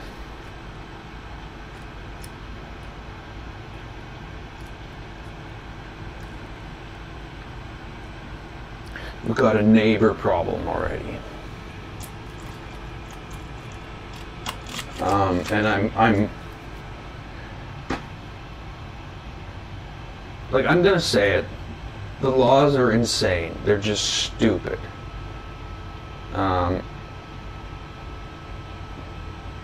It's worth it, yeah. $2,000, I don't know. That's a lot of money. It's a lot of money. So yeah, I moved into this building with the expectation that it was a no-smoking building, with no smoking on the balconies. Basically, I won't have to put up with any smell of any cigarette smoke. And that's what I was told. That, yeah, no, you can't. Nobody can smoke on the balconies, nobody can smoke in the apartments, nothing. Well, it turns out that's not true. People are allowed to smoke on their balconies. So, literally, 5 feet away from my patio door, there's people sitting there smoking constantly all day. It's absolutely disgusting. Fucking pigs. I'm just, sorry, like, it's disgusting that you think it's okay for you to pump carcinogenic smoke into my apartment. And, like, it's constant. It's constant. Like, 12 hours a day. I can't live in peace anymore because of it. It just throws my stress up through the roof. I start to have anxiety attacks. I do not want to smell cigarette smoke at all. It makes me sick. But, yeah, nope. Called the apartment. They're like, oh, no, they're allowed to smoke on their balcony. And I'm like, yeah, but they're not allowed to put carcinogenic smoke into my apartment, and that's what they're doing. Oh no, they're allowed to put smoke on their balcony. I'm like, are you stupid? I didn't say that. But, you know, that's like, you're literally backing up them destroying my quality of life. And it's just so frustrating. And like, literally, the law says smokers do not have any rights to smoke. They don't. But yet, this can be a thing where you can be destroying someone's peace and quiet, and they're basically destroying my home because there's constantly the smell of cigarette smoke flowing through it. Sorry, I'm going to stop ranting about that now. But it's awful. And it's just disgusting that it's allowed.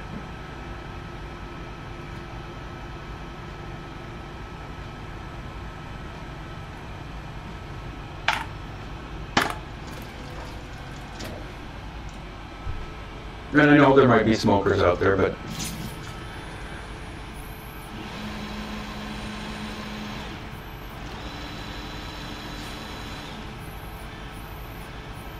okay, so that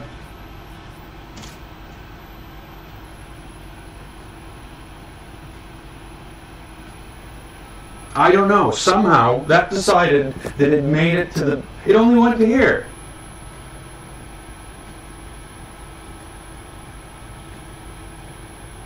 What?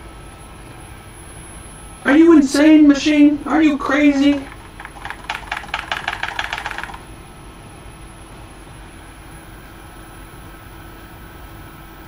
Motor's off. Oh my God.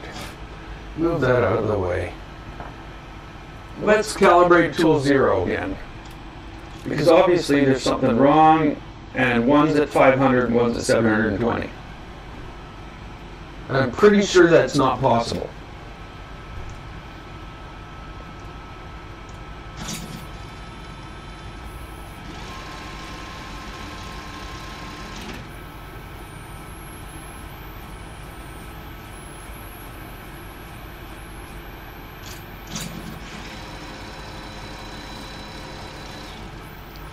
Failed to detect reliable home position on this attack. No, you did it. You did it. You made it right to the end.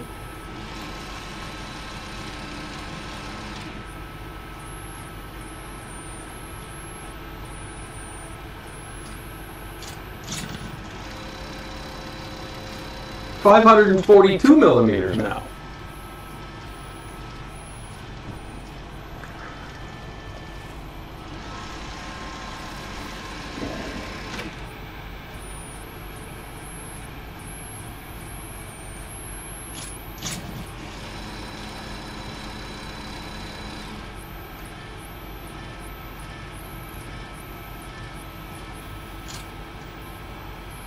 Okay, so 540, that does sound reasonable.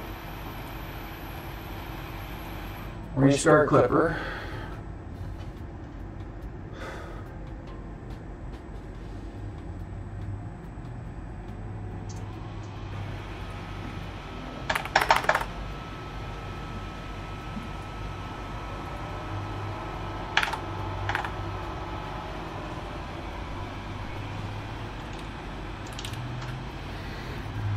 Okay, so we're taking out the yellow and we're going to put in back the teal.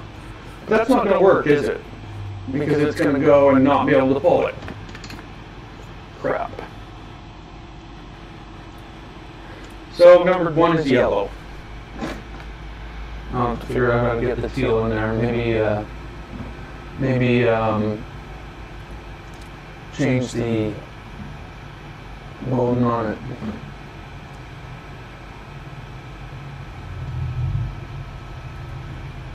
Okay, calibrate 201.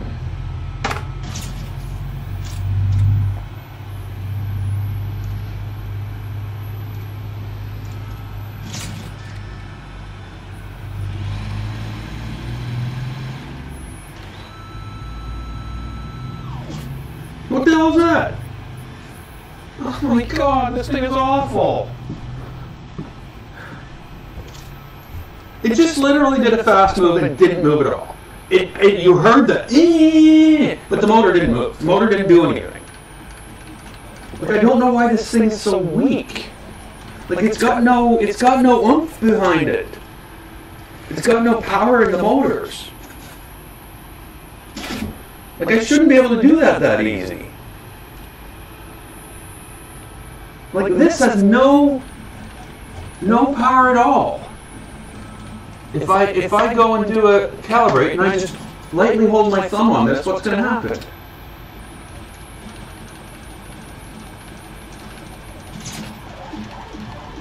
Yeah, it's got no power at all.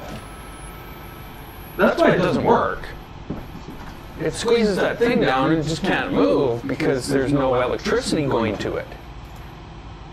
It's probably also a piece of crap. Don't get me wrong. ERCF hardware.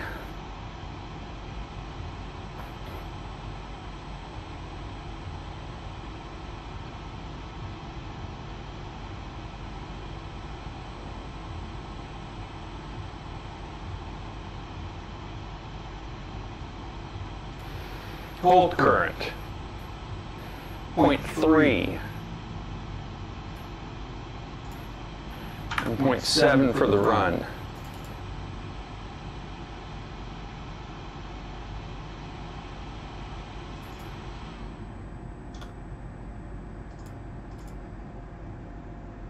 So we'll get back up to 200 here. Degrees, that is.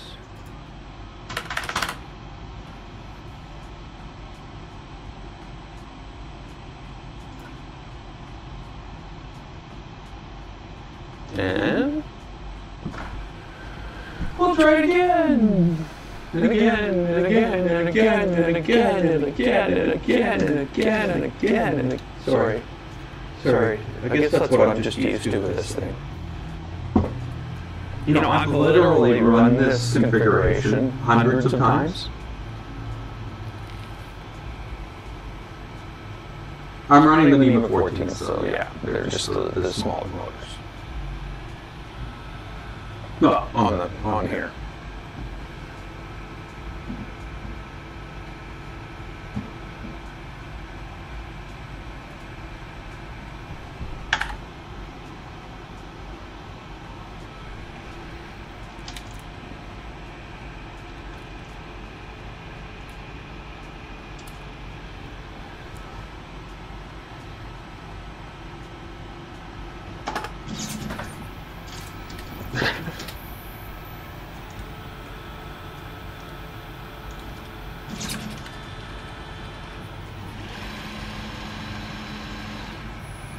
I don't get it. I just don't get it. I don't understand what you're doing.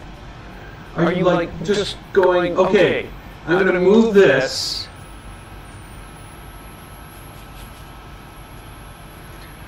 Now it's 723. Ratio is 0.9. Restart.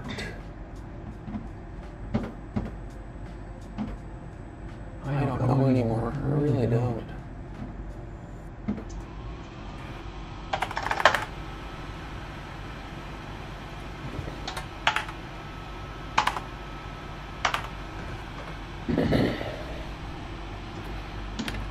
So that's too hard to push through. That seems okay.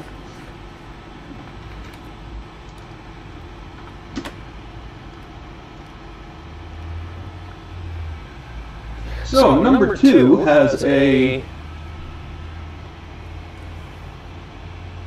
don't know. Can't tell.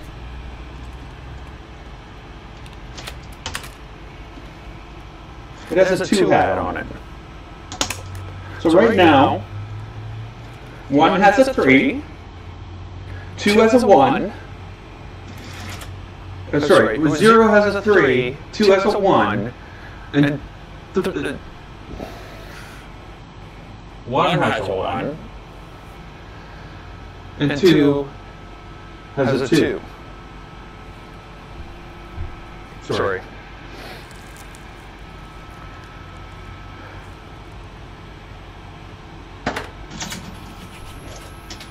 Unknown filament position, recovering state. What the hell does that mean?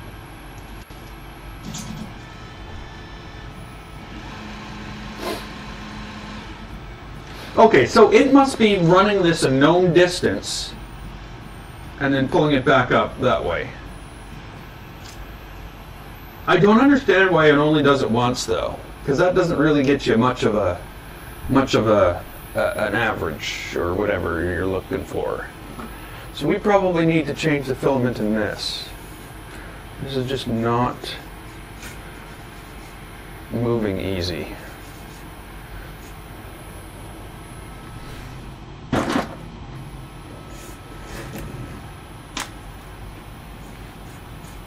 It does realize it needs to be able to do that, eh? Like I don't understand how any of this is supposed to be able to pull filament from a roll.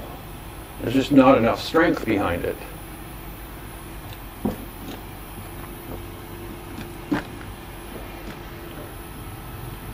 Okay, well, let's see what we get here.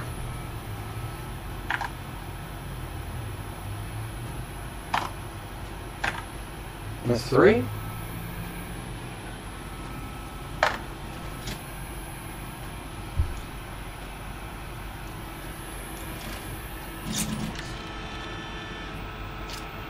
Well, because you can't pull the filament. It just has no strength to be able to pull that filament. It just runs the motor against the side of it for a little bit, for fun.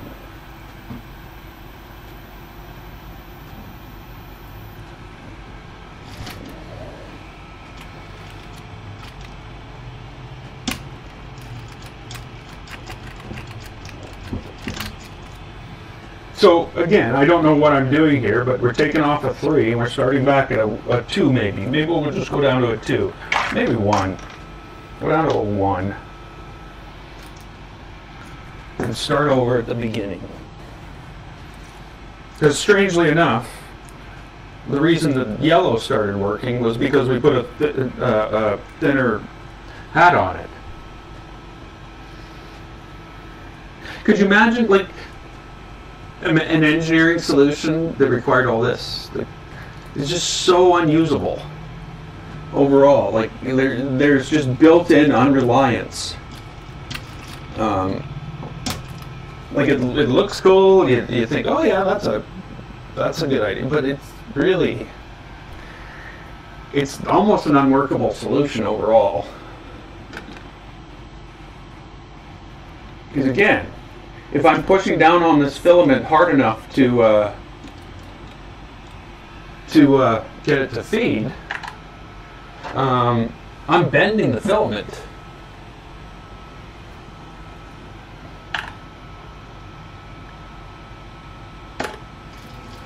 And it's going to push it out of alignment.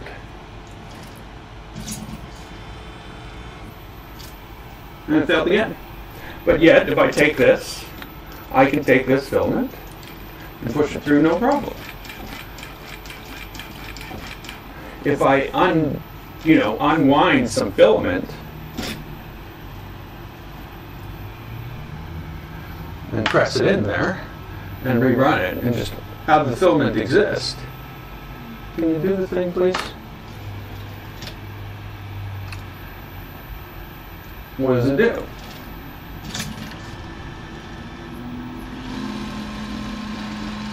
It has no problem until it has to pull it through the freaking carrot feeder.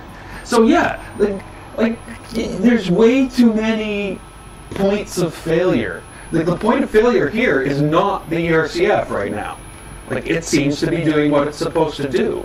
The point of failure here is the management system for the filament is just unmanageable.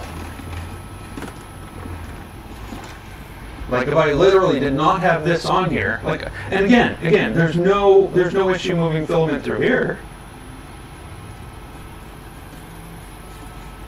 Like, it moves fine. Like, I can slide that back and forth. If I have the filament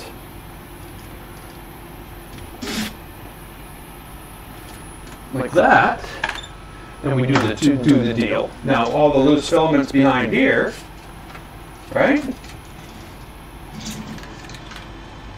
There we go. It pulls the filament, no problem, until it gets to the carrot patch, and then as soon as it starts to pull filament through here, for some reason, it's really tight.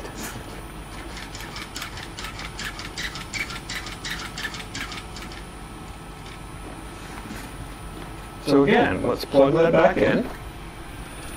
Get that out of the way. Okay.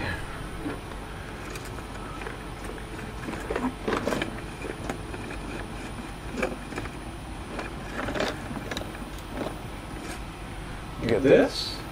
But again, I can tell immediately. There's no way that that's going to pull through. There's no way at all.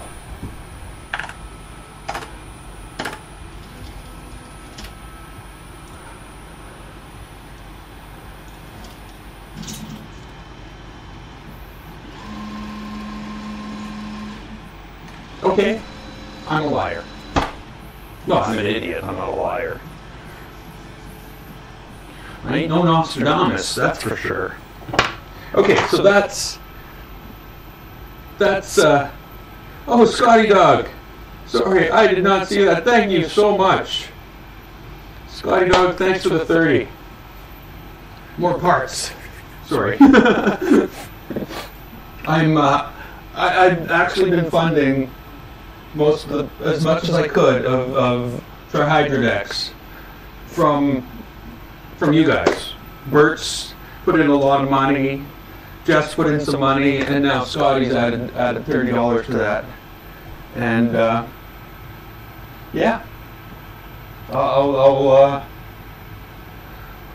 I guess my next thing to order is the bed.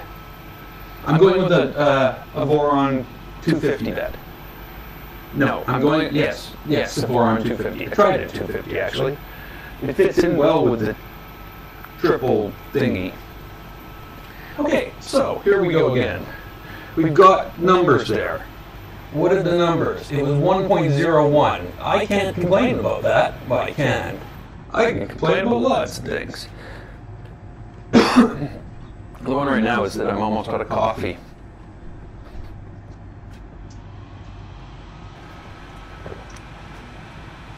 And I need more. But that's a very valid complaint. Some of my complaints are more whininess.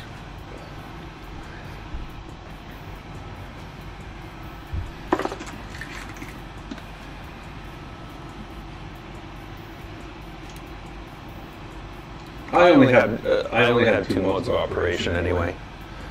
I'm either just normal, just running fine,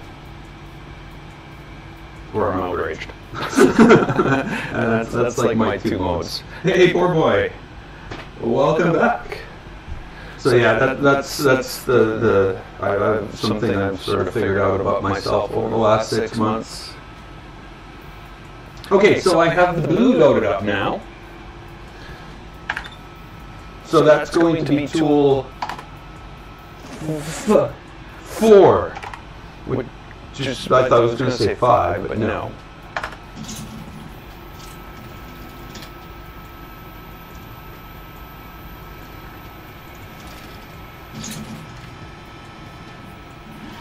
Look at it go, first time.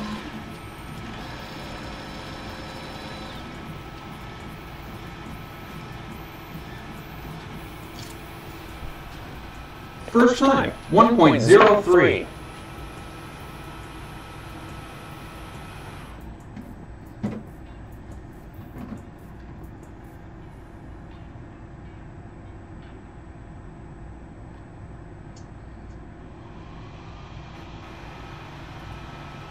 Oh yeah, you know what? Second favorite printer, really. And my printers have nothing, my favorites have nothing to do with productivity of the printers. My favorites were when it came to the builds. So yeah, I really hope you enjoy that build, because it's a lot of fun. I've been looking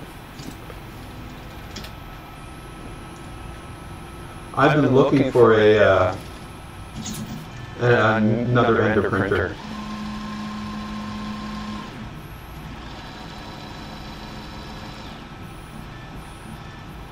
1.05. That's pretty close to 1.03. I'm not going to complain about that. Oh, this is another tight one.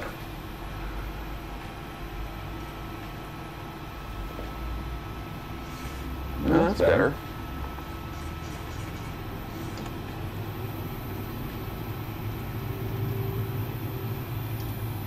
Yeah, so I've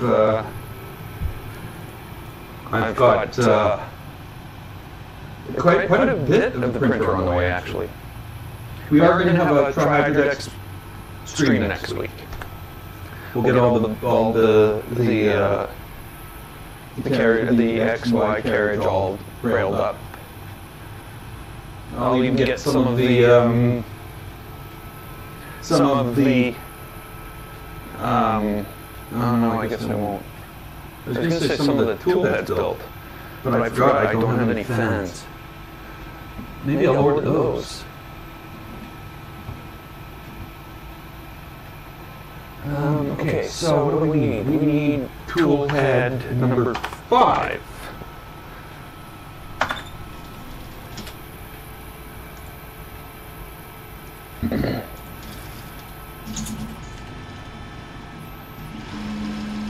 Okay, that's got slippage. Massive slippage.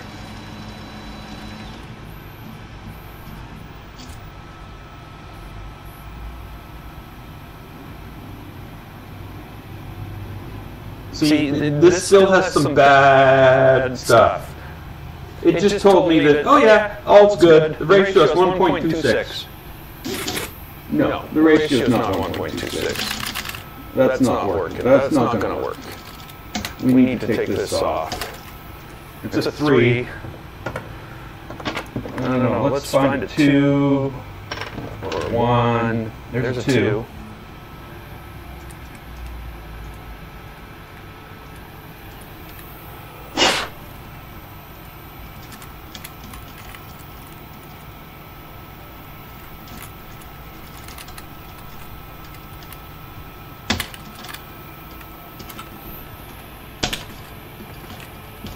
Okay, reload this to the gate.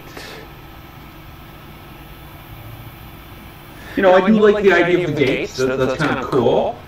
Where you can run it right up to the gate, and the only thing that opens the gate is a magnet on here. But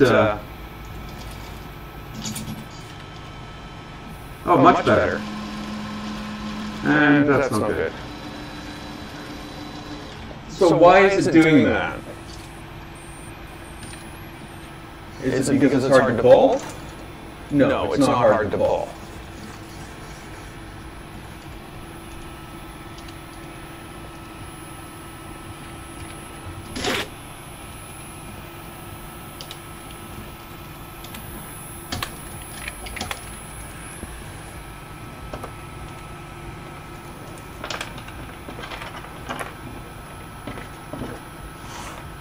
Okay, well, slippage means add a thicker pad, right?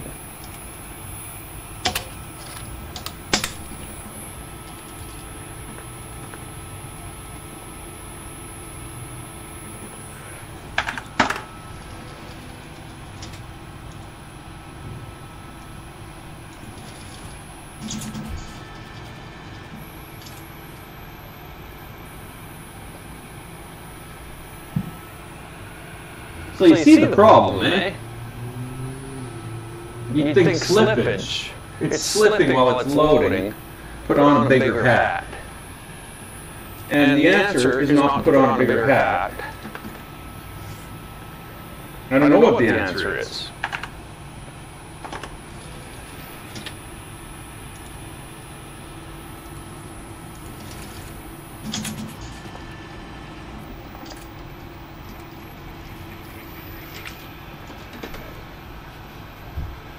That's messed up. I'm sorry, that is messed up. So exactly what's happening is that, yeah, you put in the bigger hat, so it pushes more pressure onto the filament, but then it bends the filament. There's some, you know, change to the direction, and what that forces is that the filament drives into the side of the carriage and doesn't load properly.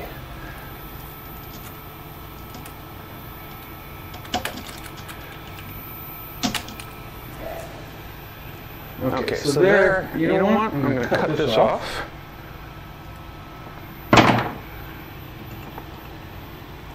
Throw it on the carpet because... See, that doesn't work. That doesn't work at all.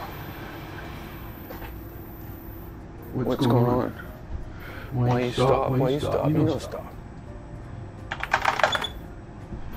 There we go. Like, that's tight. Like, it's getting caught on things on the way into the...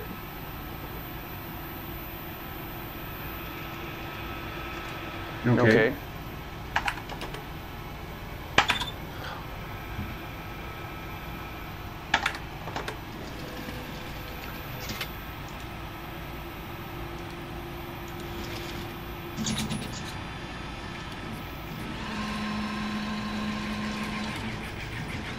That's while it's moving.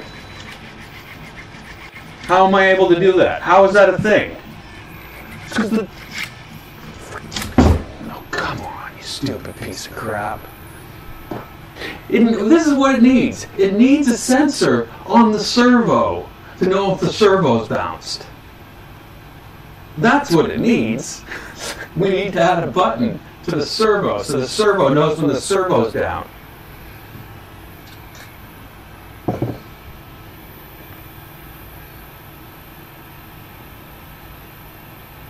Actually, what needs to be done here is this. This whole mechanism needs to be changed out and has to have a NEMA motor on there with a screw down clamp that you can, basically the motor will turn and put pressure on the hat. All the hats can be the same. The motor turns, pushes the pressure on the hat. Well, how much pressure do you need? You can set that for each individual one. As opposed to what I'm doing, which is going crazy slowly. So I don't know why that's bouncing.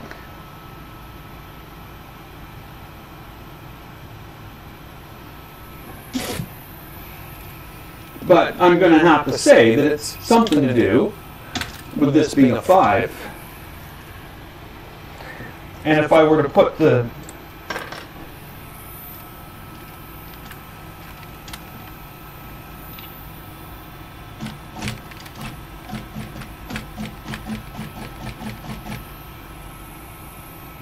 yeah, that looks all fine. If I were to put the 1 on there, it wouldn't bounce anymore.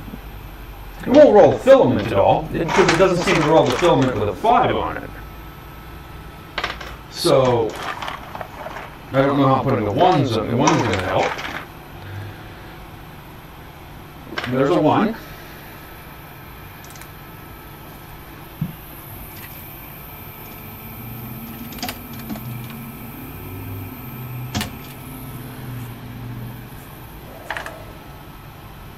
Tool 5.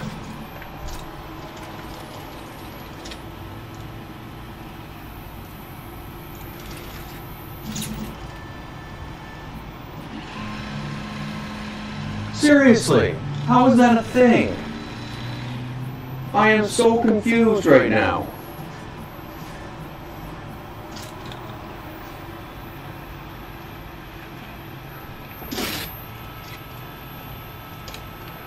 The hold on that motor is so low that you can just push it out of the way. Okay, do number 5 properly now.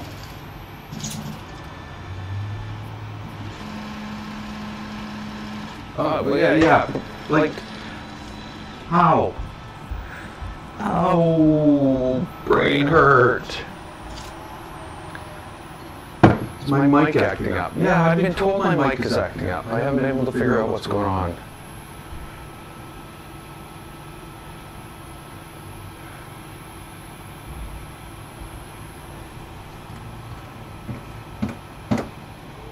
I don't know why.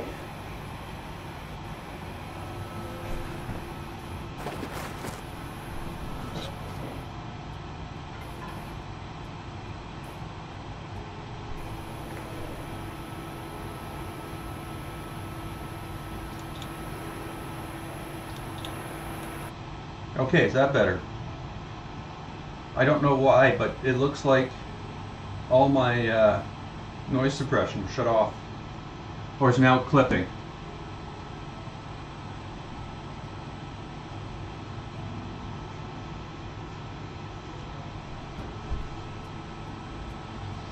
I don't know why my stream's been acting up.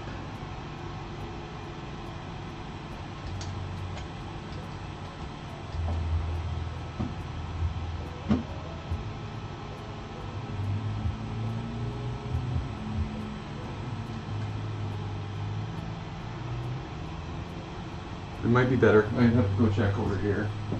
This is the only place I can hear myself. I guess I can hear myself.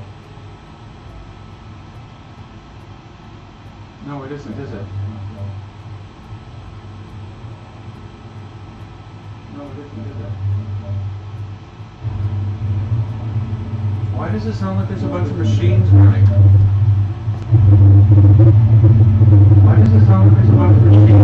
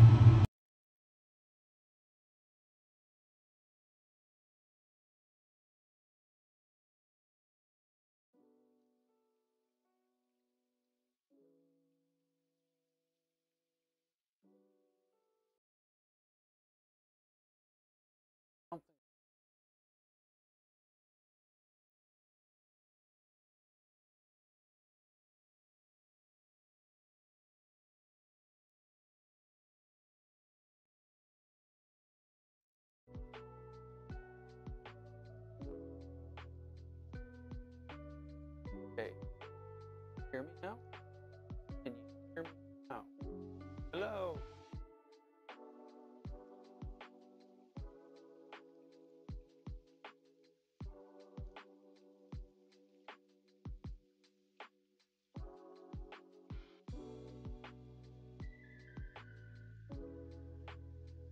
Okay.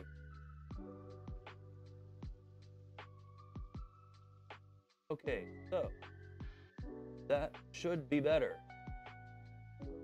I don't know what's going on though. I still don't know what's causing that. But there was definitely some weird audio source. I didn't think I could get audio from that camera, but that seems to be what it was. Main cam. Yeah. Literally audio coming from a camera, but I don't know. Okay. Thanks for bugging me about it. Unless they like wanted to be in a tunnel. So I think, based on this, I think we have this configured for 6 different things of filament. What I want to do though, of course, because I don't trust this thing as far as I can throw it. Motors on? No, motors aren't on. Home this. Home. Home it. Home.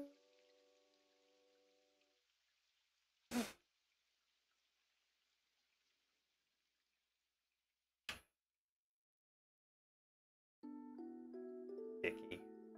Smack! It just slams that switch down there. Boom! Okay, we do need to restart this too, don't we?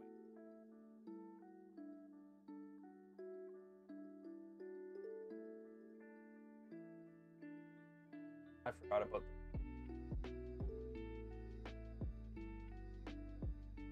that. Wow, that audio must be a lot better. Again, I'm like so sorry about that.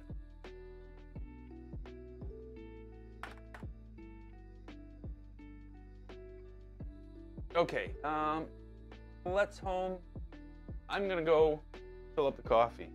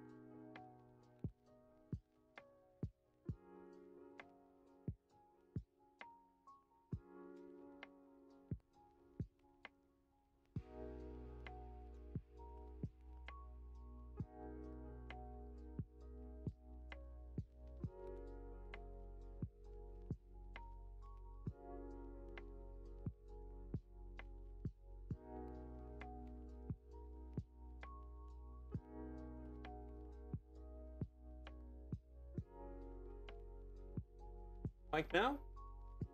Okay, mic now. So yeah, I guess somehow when I went out of range, I don't know. Thanks. Okay, so we've got that. We have a problem here. Does not want to load filament past that point.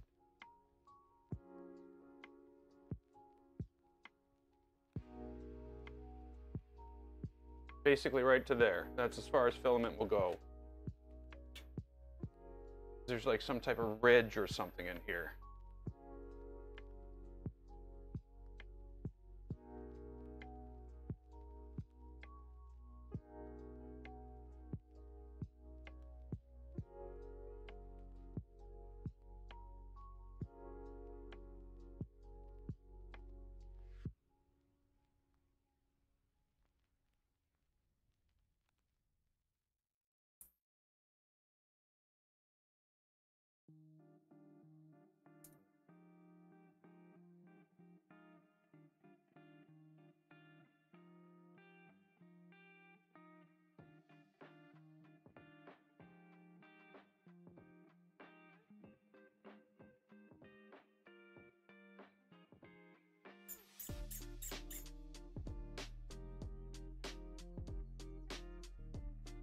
Just them shutting the motors down to the point where you can just push them out of the way is like, makes this thing so much easier to use just from that.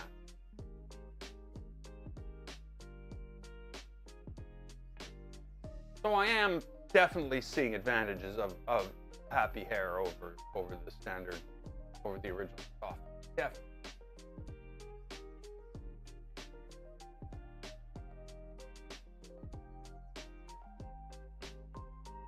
Again, what is going on?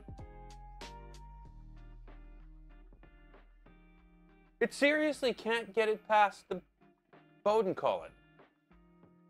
Why? Why?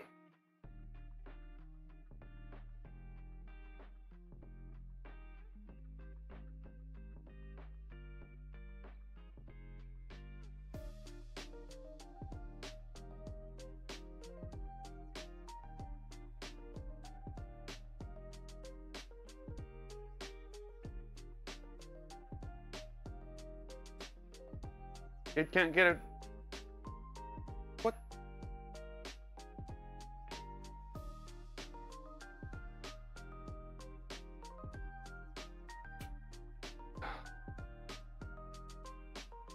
I did not want to do this. I did not want to use this. Actually measure it off the original. So looks like we're going to a, you know, from it's like a 1.9 millimeter internal diameter or something like that. Like, instead of like big.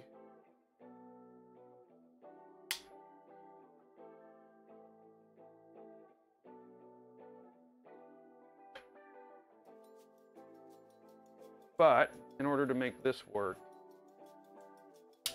I'm going to make a slight adjustment. Take a knife. I'm going to carve out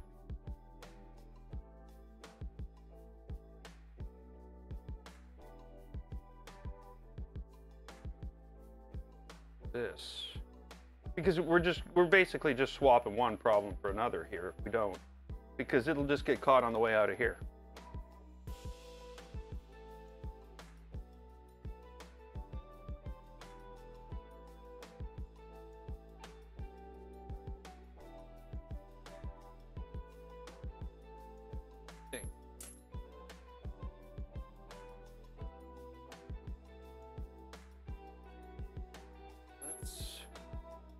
Make sure there's nothing.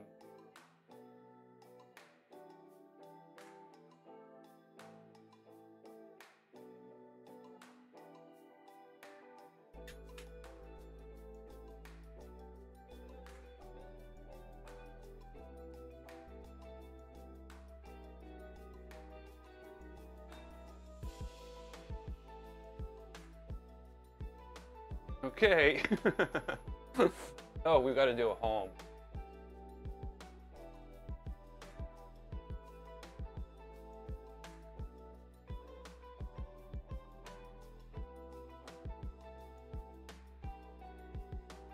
And I hate this. I absolutely hate this because I have no idea what's going on now. And the motor just stopped running. It literally was going forward and then it went, I'm not a motor anymore. I'm a thing that goes bzzz, and that's what it did. This is the biggest failure point in this damn thing, is this motor is a piece of garbage to the point that it actually stops turning with no resistance. It just So that's what failed there, was the motor stopped turning.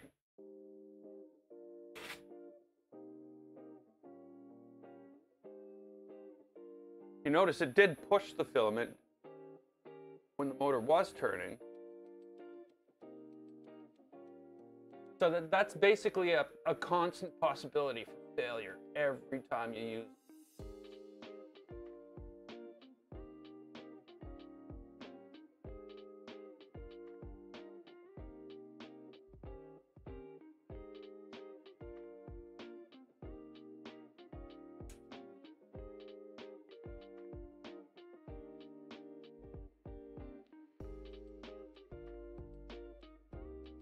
Well, seriously, the first thing you did was roll the filament out of the machine. I saw it.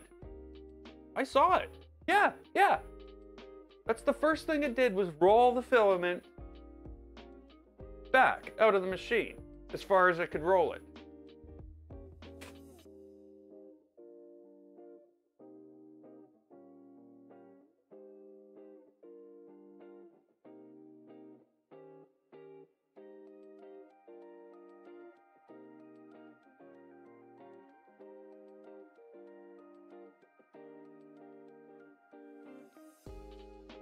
So let's see if it does it again. We'll hear the servo go down. Can't see it, but the servo will go down, and this thing will turn the wrong way. No, that worked. First time.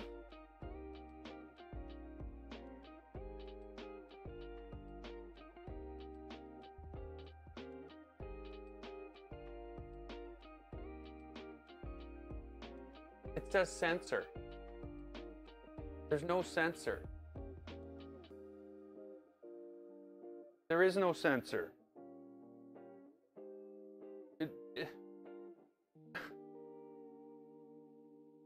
Failed to reach the tool head sensor. There is no tool head sensor. Oh, God. Freaking kidding me. So that configuration we did? Meaningless. Because as you can tell, this actually did load the filament. But now it's looking for a tool head sensor. So none of the stuff we did mattered. I noticed that when the configuration wasn't there.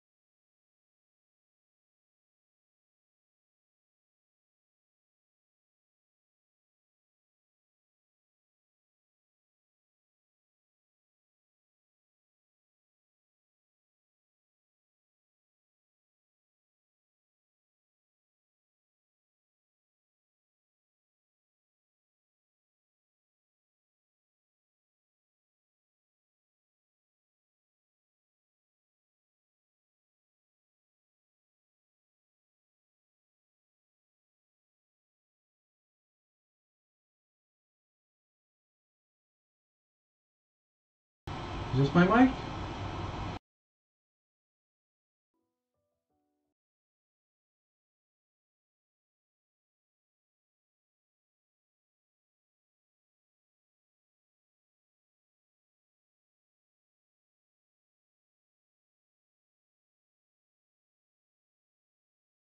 Is this thing still scratchy? Or is this smooth now? I mean, like, is this working? I mean, like, is this working? No, it's not, is it?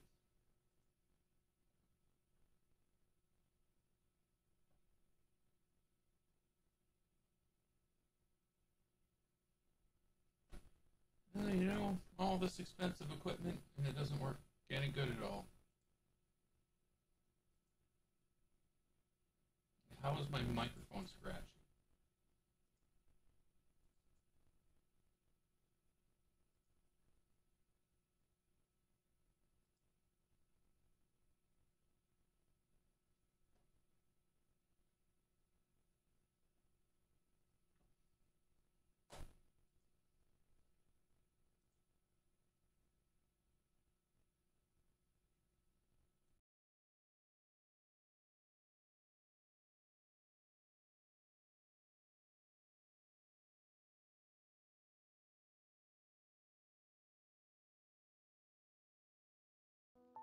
Okay, there's audio.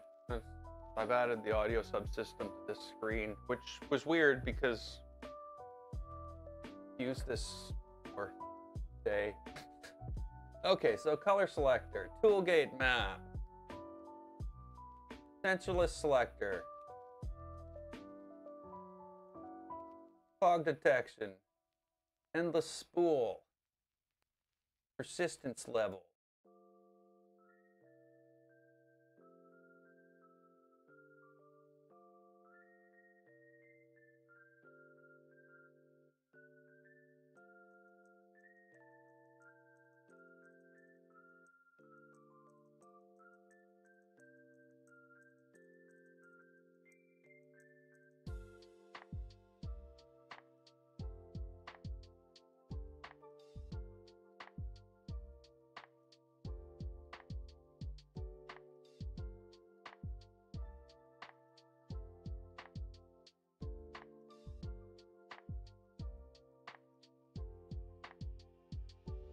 So basically our problem right now, our only problem right now is this thing is looking for a tool head sensor.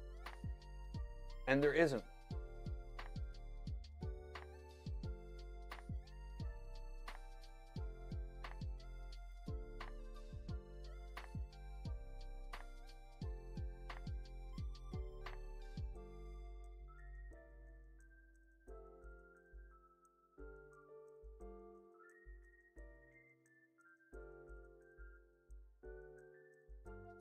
Nice. Makes the highlighter the same color as the text it's highlighting. Regular switch potential. What?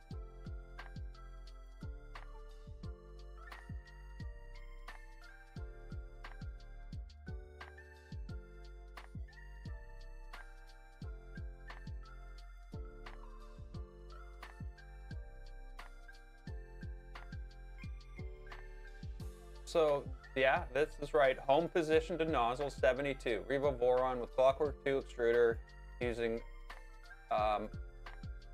extruder homing. 62 with tool head sensor.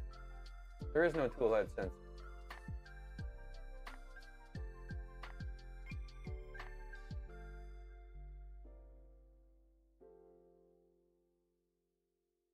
No tool head sensor.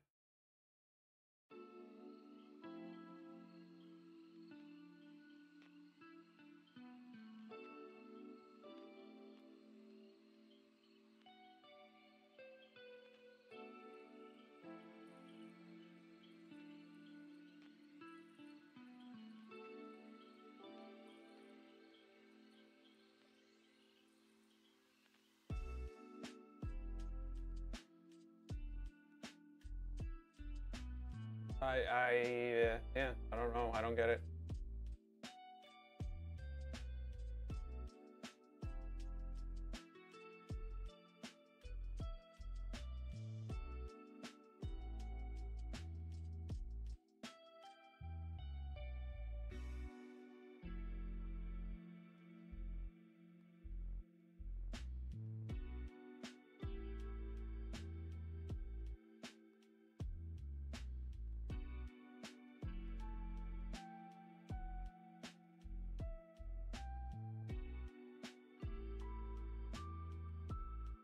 Yeah, I don't see anything.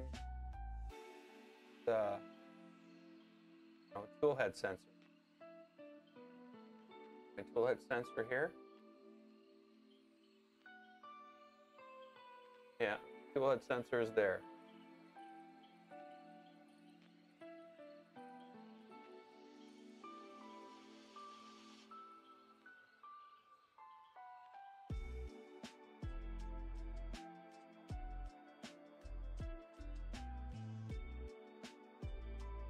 Okay. Is it as simple as that?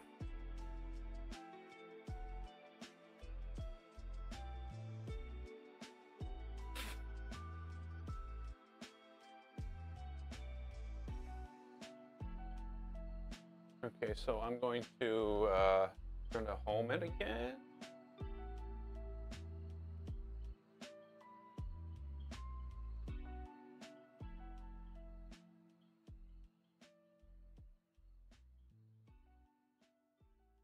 Yeah, it's not there on the list anymore. Wow. So just having the tool head sensor turned on. Oh, great. Not that it worked. Not that it worked at all. Audio still good? Weird. Yeah, I'm gonna have to look into what happened with the audio because it was really messed up. I'd swear that microphone on that webcam was on too. We weren't just getting 2 mic sources. I think we were getting 3.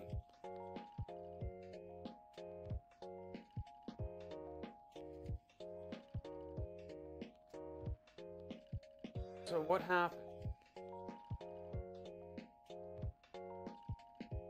Oh, it just did its thing. It's like, yeah, you don't need filament. Let me roll that out of the machine for you.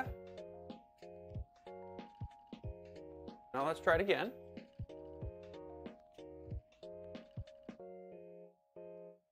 Home. Now we gotta watch it. I gotta be right here with you, looking at that servo, this motor, to see if it rolls stuff out or in. In. Rolling it in.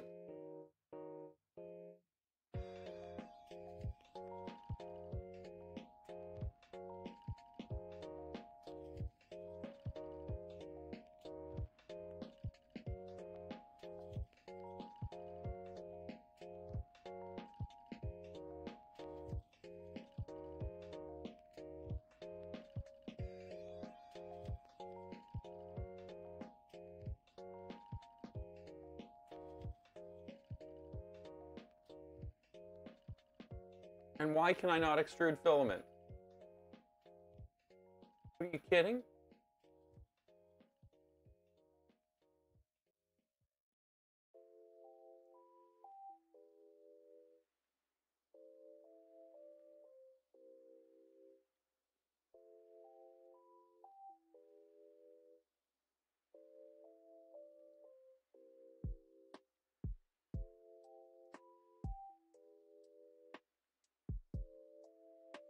And nice purple filament.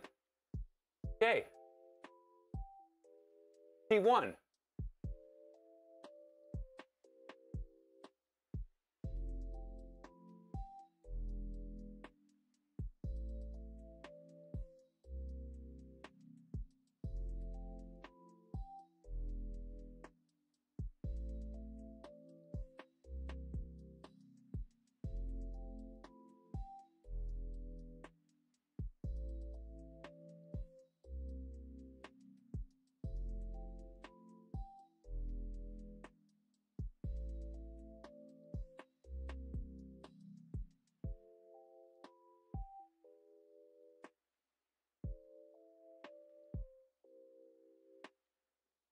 And I'm just going to try it again.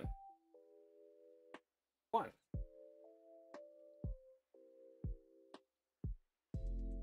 And there we go. The motor goes, wee! But it's just ridiculous. Is that a joke? Are you freaking kidding me?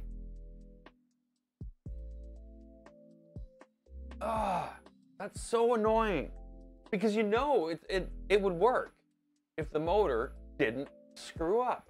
Because the motor is basically just a piece of crap. This is just a kit from China.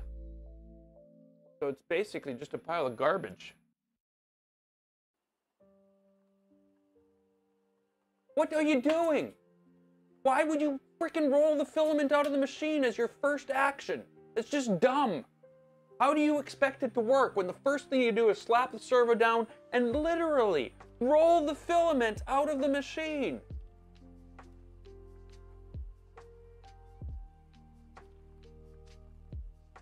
Sorry, that's the thing that got me on the whole Enraged Rabbit carrot feeder in the first place. The why I just absolutely could not stand it was because 40% of the time when you chose a filament, all it did was slap the servo down and back the filament out of the machine.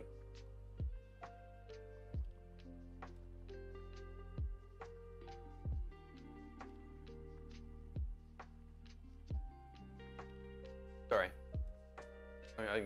I'm getting frustrated with it because it's inconsistent, because I just did the exact same thing and it did something completely different.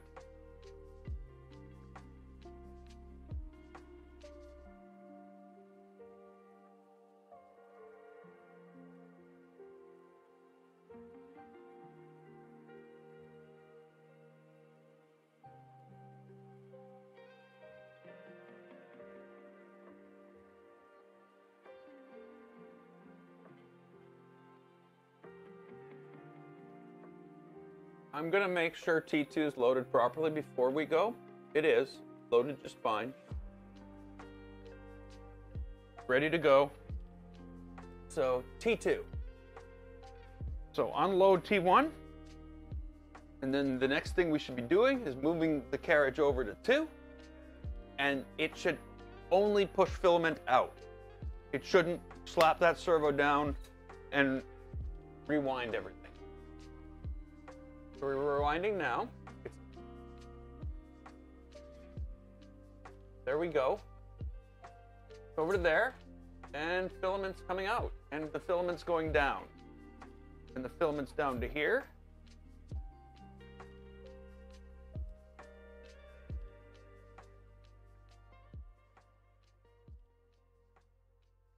An issue. There's no issue. What's the issue?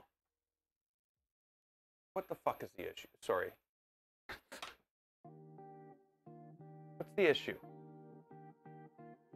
You don't have the thing down.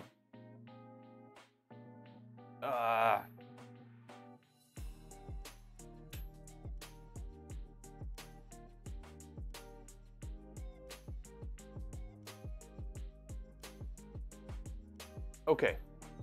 Excuse my French. Sure that was French.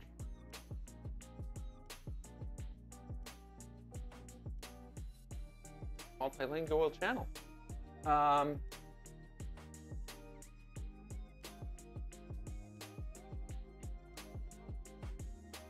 So it thinks everything is unloaded, is loaded still. Variable save. So if I go T2 again, it's gonna unload the filament. And that's exactly what it did. That's exactly what it does.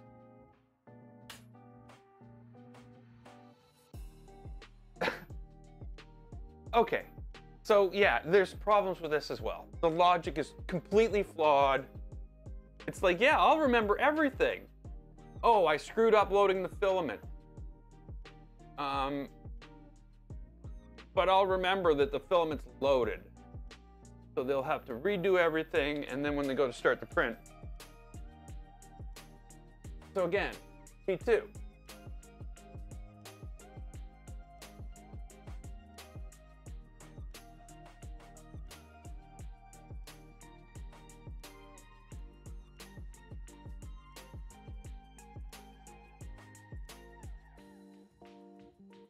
And why?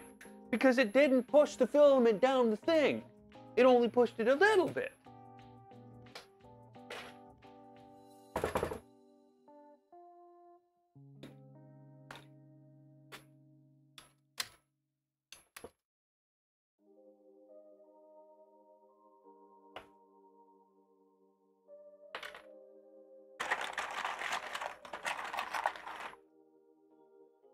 What is it? Because it's stopping it here?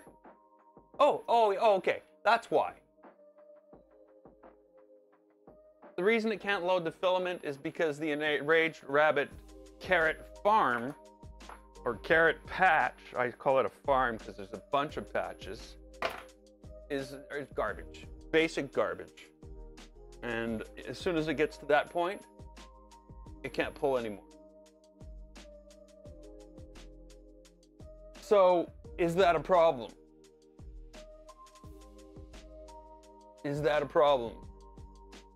I don't know if that's a problem. I don't know if that's a problem. But that's what's happening.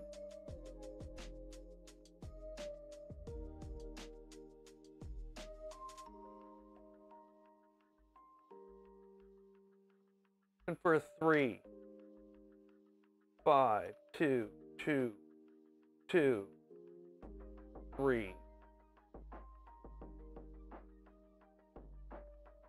So we'll try a 3 on here. There was a 2. My assumption, of course, is it's not going to make a difference. What's going to make the difference is that I've pre-pulled a whole bunch into the buffer.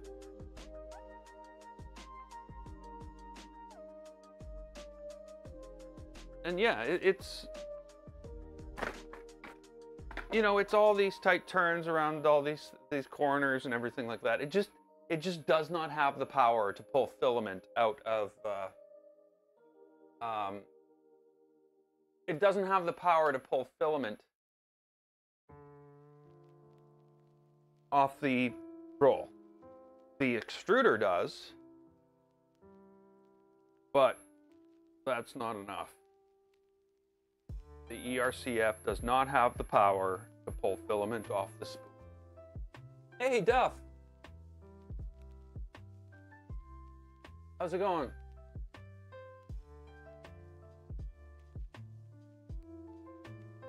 Okay, so what do we want? T2.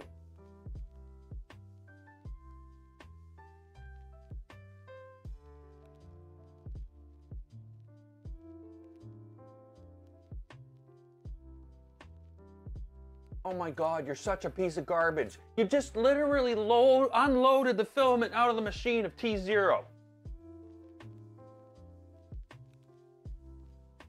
Like, that's what it did. It just unloaded the filament of T0 out of the machine. First step. Let's ruin any chance of printing. That's where we'll start. Let's destroy any chance of continuous printing. Let's unload whatever is going on right now. So, like, there's no, like what I want here is a button that I can go click and it goes, boom, I'm in a fresh state. But there doesn't seem to be any such thing.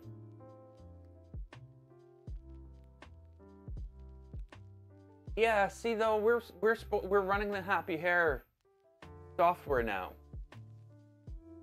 And it's making assumptions. It makes way too many assumptions about what's going on. It's like, oh, I screwed up loading the filament. I can't get it to the extruder.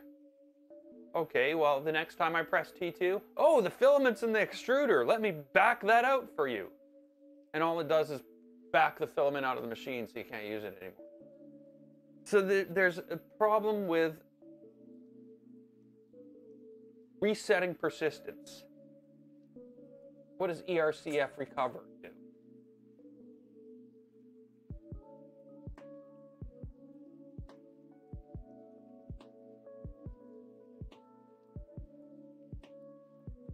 Yeah, see, this is it. This is the problem. This is the exact problem. Recover basically tells me that right now the filament should be right about here. But it's not. It's not.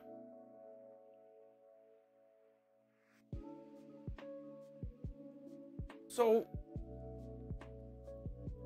how am I supposed to work with this? I just don't understand. It's making super bad assumptions. It's basically making the assumption that if something goes wrong, you haven't intervened. That's the assumption it's making. Something's gone wrong. You've done nothing about it. I'm going to assume that the fact that I failed to load the filament in and figured that out before it happened anyway. That's what it's doing. It's making the assumption that everything worked. It's making the assumption that it is working. And it's obviously not.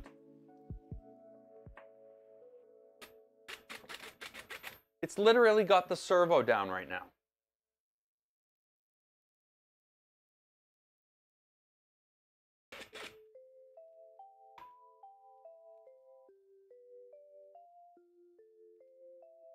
And the other problem I have is they've gone as far as, let's see, ERCF home. So it's doing the home. So now it has to be in a state. Hey, Megan Nico. It has to be in a state right now where it knows there's no filament anywhere. Right? It has to be in a state where it's like, yep, everything's ready to go.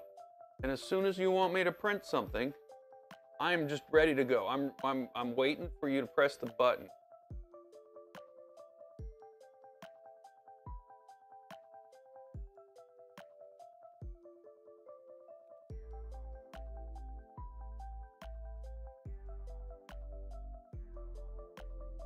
So it shouldn't be making any assumptions that something is loaded right now. So I should be able to just go in here and go T1, and it should just load tool 1. But no, it's not. It's actually trying to unload filament from the frickin' extruder.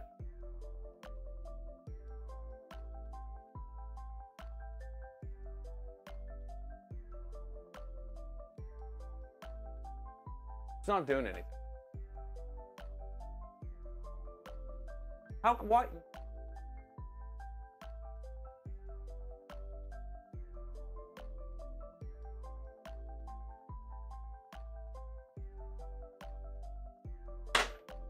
Okay, I'm really tired of this.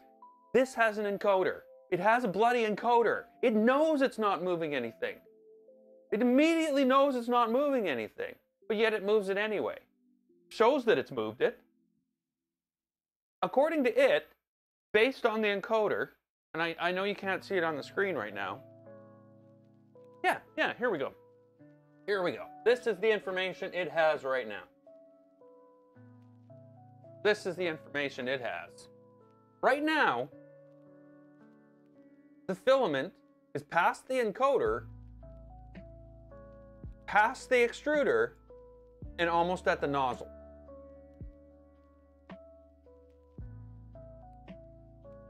But meanwhile, it hasn't got it out of the frickin' machine. Ah!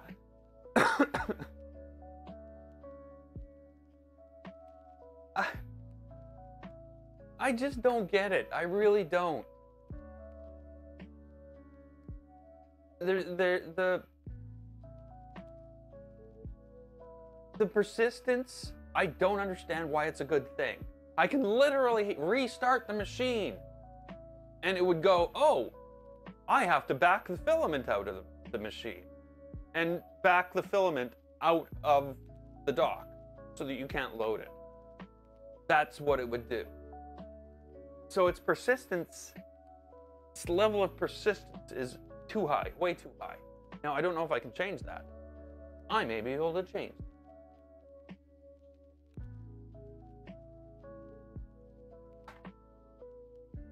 Let me see.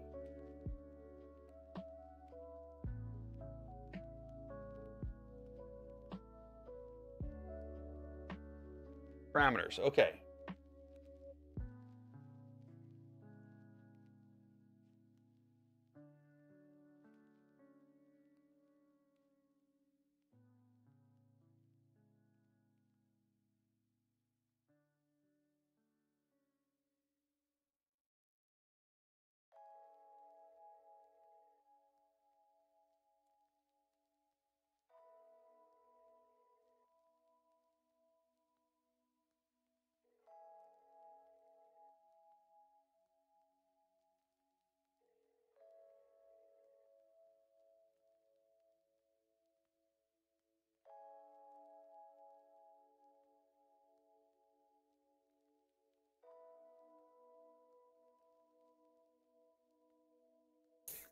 my god. While it's offline, it can come back to life exactly where you left it off.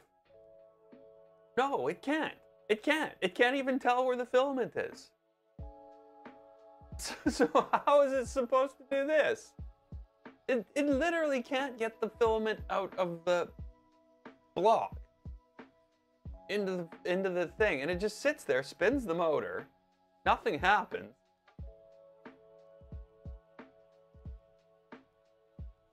Good try.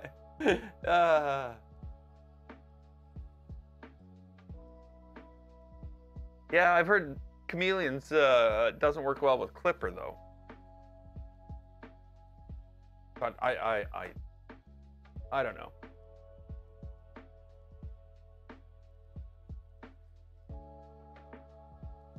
So if I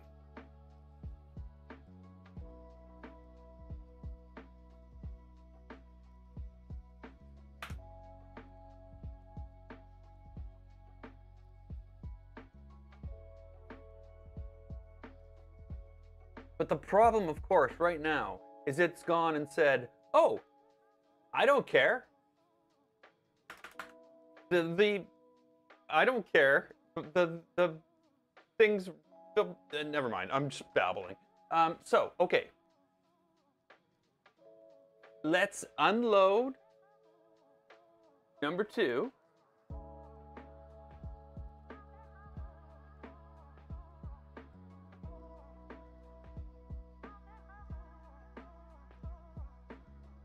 And what's it on? It's on nothing. So in number 3, or number 2 really, set up to the gate.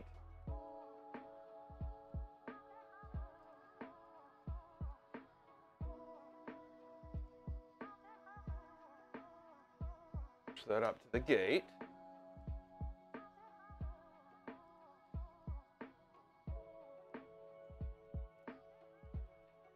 Now, of course, the problem here is this, because as soon as I go home, I'm going to go home.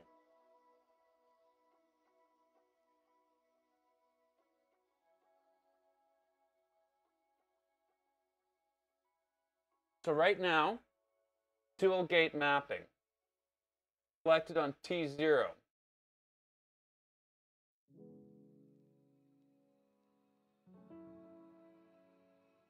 And it says there's nothing loaded.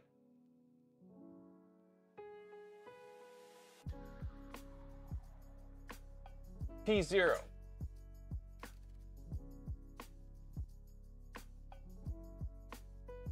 No problem, loads T0.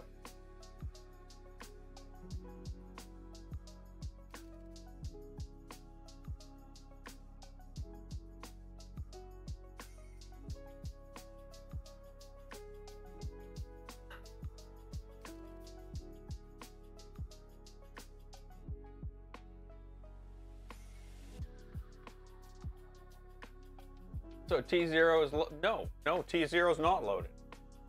It got it down to the thing, and then, I don't know. Who knows? Who the hell knows?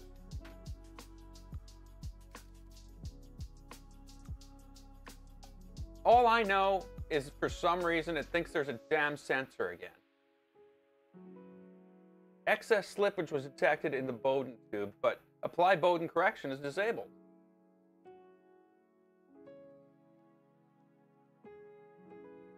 Well, let's change that. Sorry, I'm getting a little frustrated with this right now because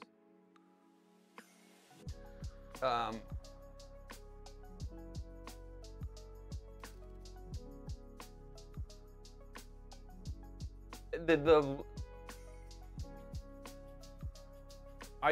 finding some of the logic,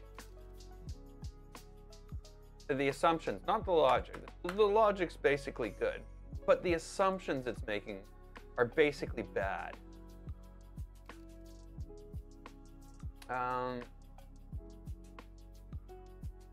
ERCF status, where it is. So right now,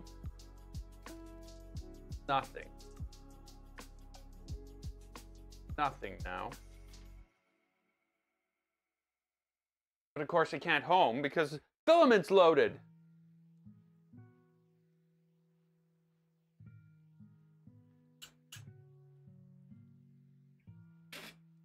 It couldn't possibly know that, could it? I'm sorry. I'm gonna shut up now. Okay, so we're good again. We got everything in place. I'm going to do a home.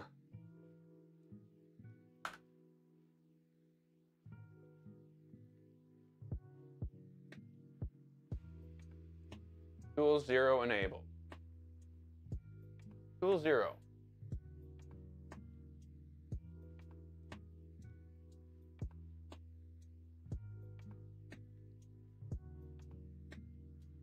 See, it's looking for a damn sensor again.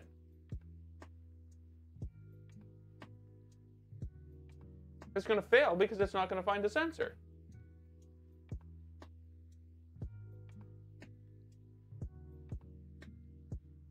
Yeah.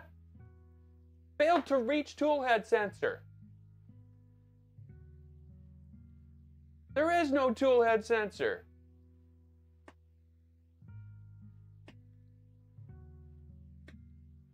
It re-enabled the toolhead sensor when I restarted the machine.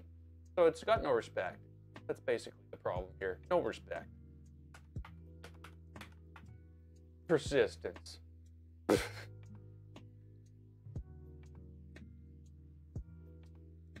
Persistence is the bane of my existence. It always is. Write a web page. Well, it's non-persistent. It doesn't persist. You need to rebuild your state all the time. Not these days, but problem. Okay, so where are we now? My guess would be there's filament in here. Because of course there is.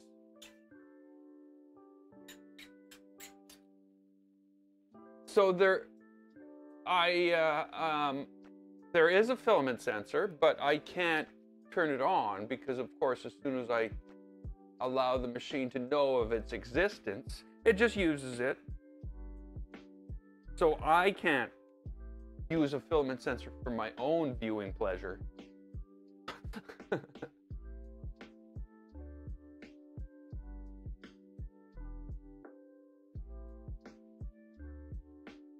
Selected on gate 0. Go.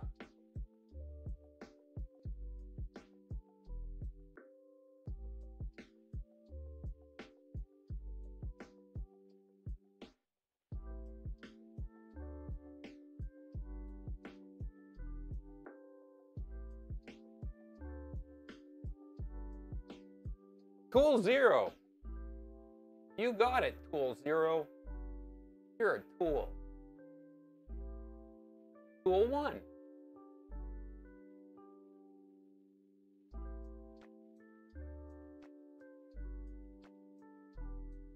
Also back to extruder.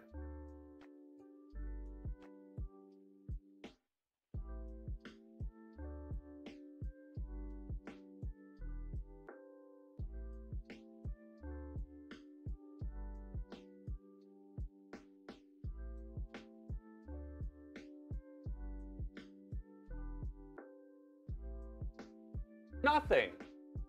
Nothing is doing anything. Because the damn servo's not down. How the hell do you expect anything to happen if the servo's not down? My God. Ah! This is completely infuriating. There is literally no freaking way in the world this thing is ever going to work. Ever. I might as well take it off this machine, smash it into 1,000 pieces, and it might be better off that way. At least then I would have 1,000 pieces. Now I just have pure frustration and enragement. Enragement. Because, like, literally, you didn't load it because the servo didn't go down. It's like the servo. How do you fix that? You can't fix that. That's just bad design. The servo is bouncing up on a 1 hat. The 1 hat is the thinnest hat you can put on a thing.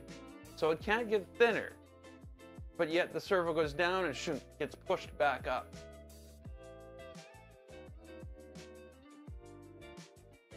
And then your filament just doesn't load that time. And you need to enrage. I mean,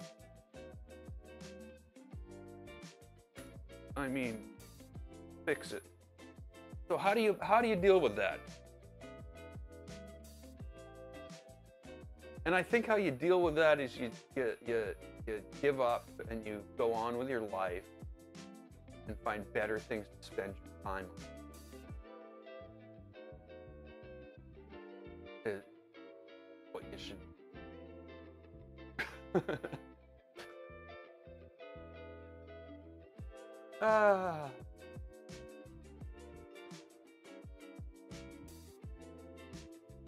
So the problem, of course, now is what? Status. It's like, oh, yeah, the filament's in the extruder right now. It's right by the nozzle. Filament's right by the nozzle right now. I know, I pushed it there on T1. But of course, it's not. It's not anywhere. So unlock. It's not locked. So of course it's not. Recover.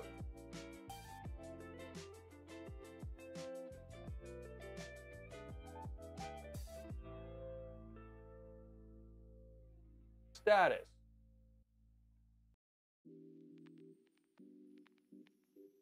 Home.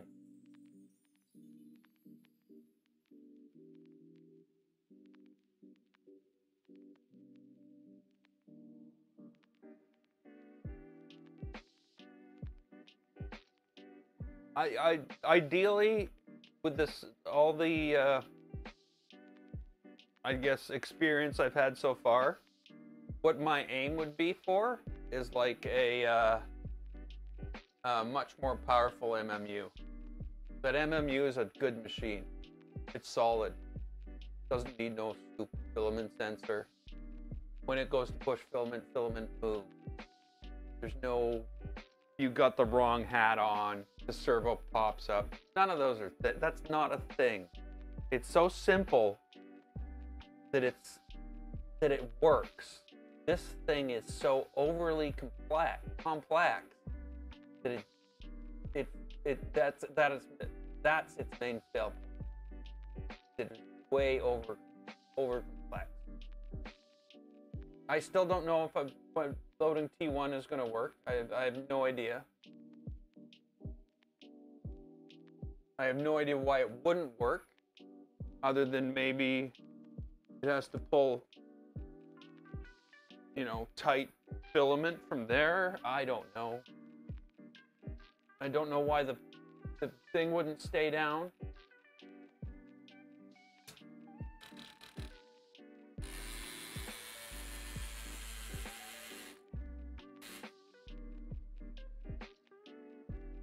You know what I mean? See what I mean? It's like, oh yeah, right now, that filament is at the extruder. That's literally what it says. It literally says the filament right now is between the extruder and the nozzle. But yet, the encoder did not move.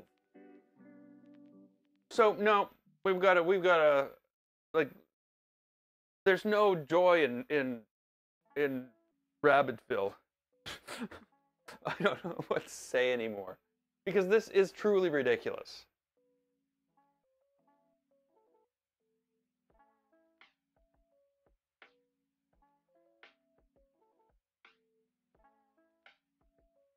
And yeah, if I ask it the status, it says, yeah, we've loaded the filament.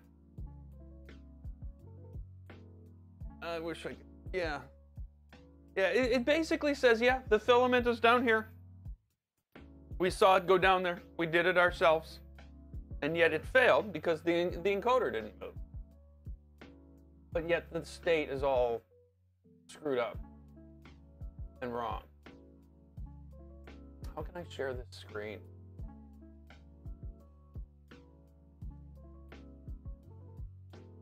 Hear me still?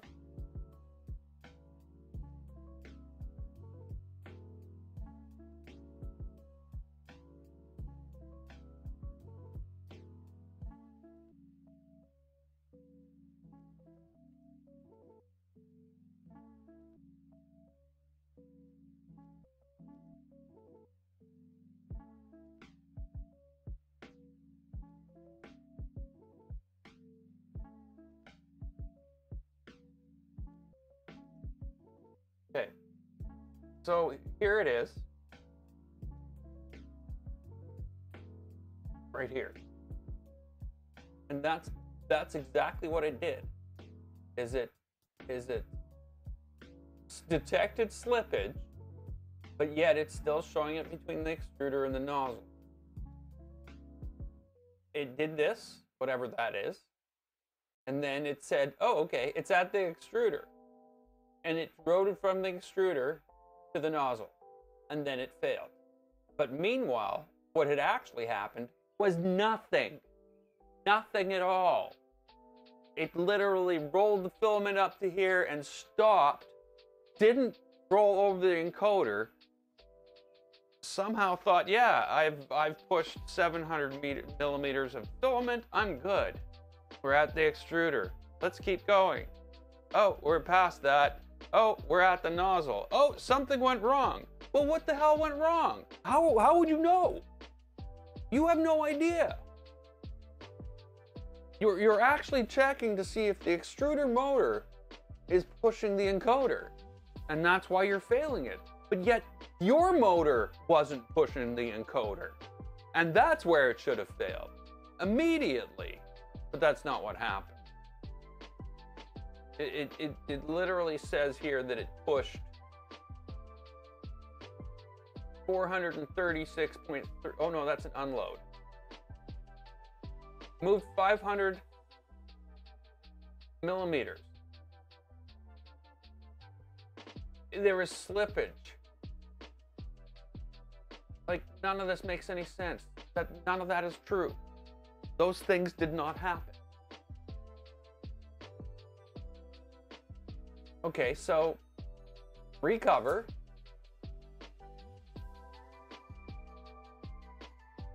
And it still thinks the frickin' filament is down there.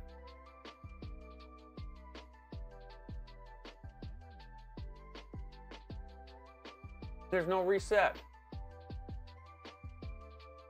There is no reset.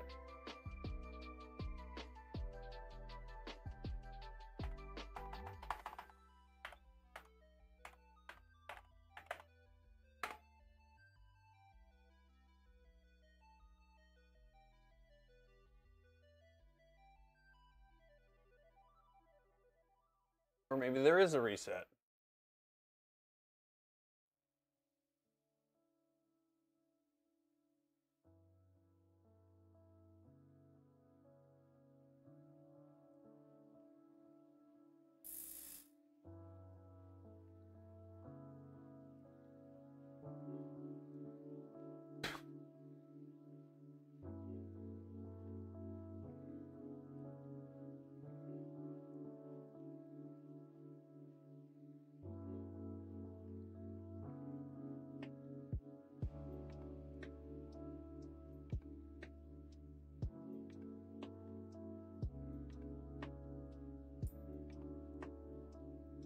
So everything is back up.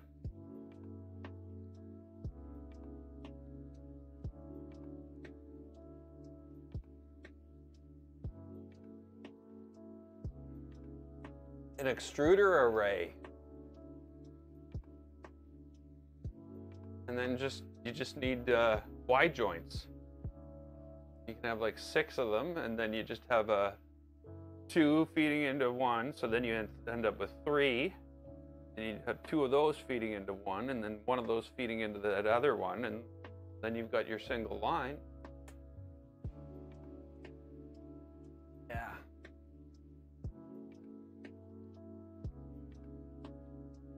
And then it's dumb too, which is really, really, really a good thing, what I've seen. The dumber your MMU, the better.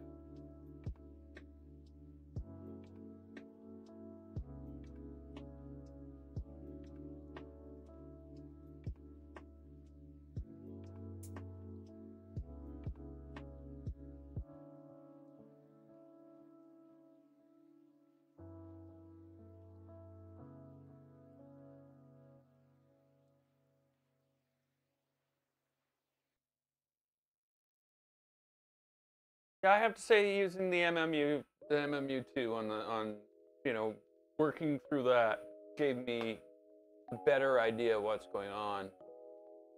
But like I said with this, like, you're fighting a different fight here. You're not really fighting the same fight. This is something completely different. And, you know, maybe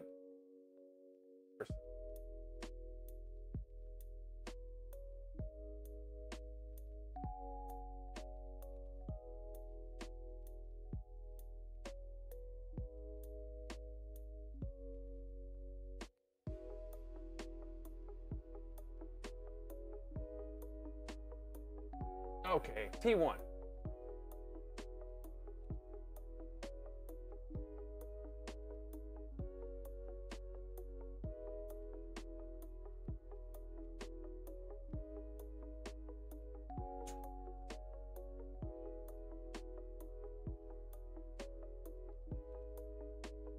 Unloaded. I don't know what it's doing now. And no, it's not doing anything. This time it did. But again, as you can tell, it's not freaking loading filament. But yet on the screen, it's showing that it's loading filament. There's no encoder movement at all. Warning, excess slippage. Moved 523.2. Encoder delta. Encoder delta, the difference between what we moved and what we actually did, was 523.2. We're at the extruder. No, you're not. You had slippage the entire way. You're not anywhere. You did frick all. The servo popped up and you didn't do anything. You piece of crap.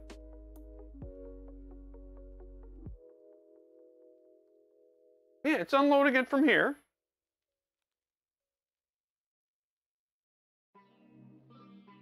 Servo's down.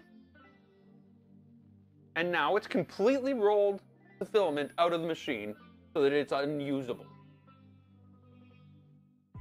Because that's what it does. That's how it rolls.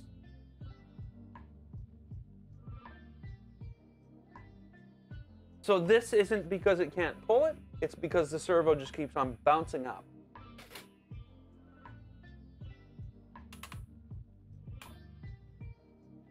So what? One is too thick?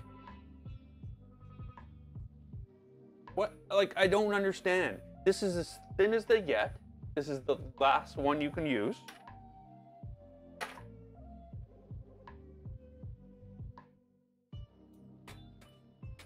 Piece of junk. What a piece of junk.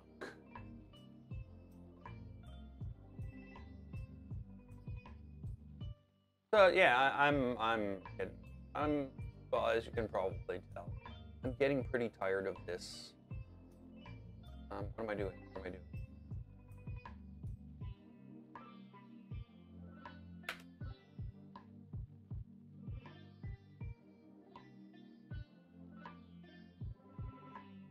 I don't think there is a solution. I really wish there was a site where you could like, you know, like register your working ERCF so we could actually go there and see how many serial numbers handed out.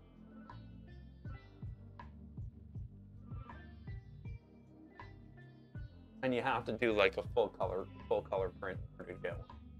Not just, not like what I did. Got 3 colors.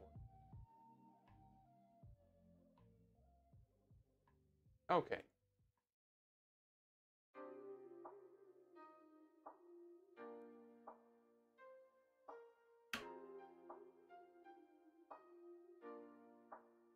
Let's see.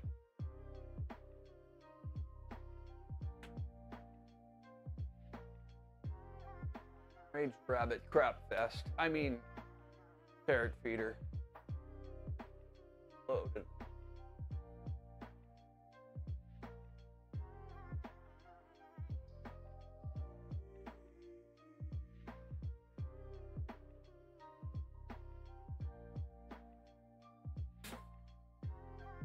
What are we gonna go with? Go with a different 2 maybe. Maybe a different one. Maybe a 5. Here's another 1. But again, why? 1 is not even holding the filament down. There's no point even trying. Here's a 3.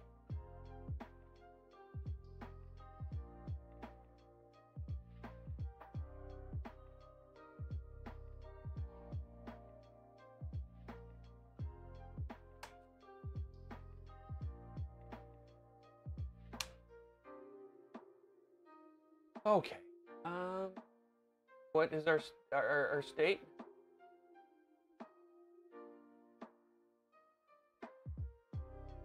What does our status say? It says that everything is fine. Everything is glorious.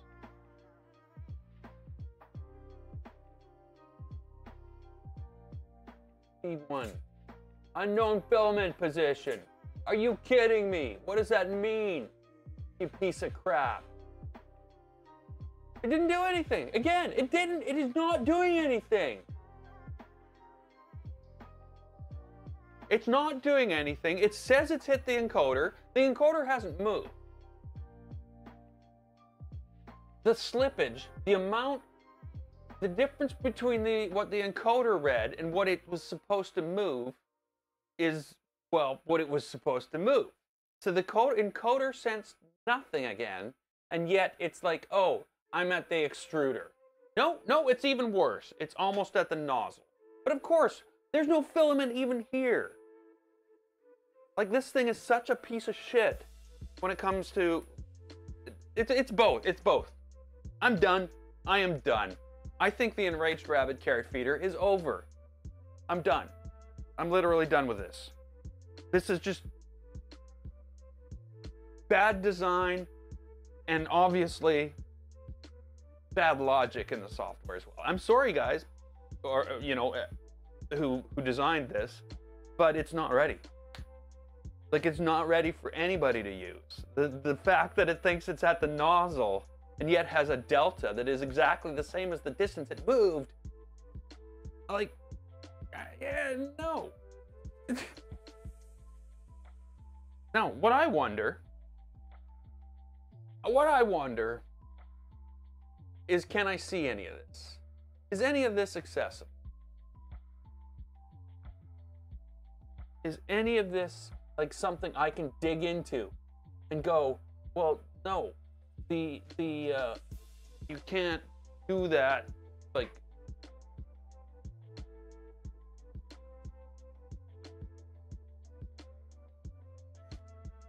so software. So the software is pretty minimal.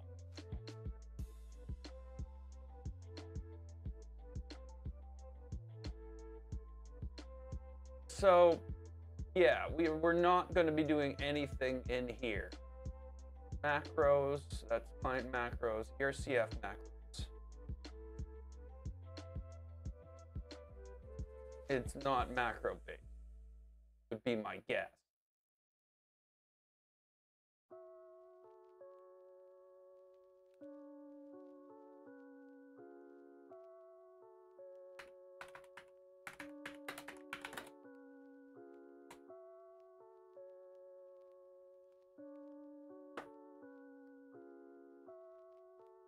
Okay, did I see a notes on encoder problems here? Notes on encoder problems.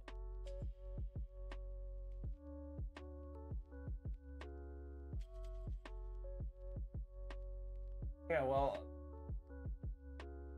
obviously we don't have an encoder problem. We know that. Our problem here is the fact that, one, the machine has no freaking clue what's going on. You tell it, it tells itself that nothing's moved, and then it assumes that it's already to the nozzle. That's a problem.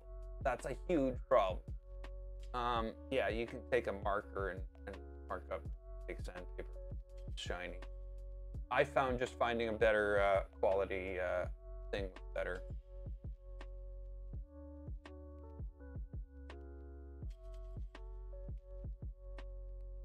clipper screen.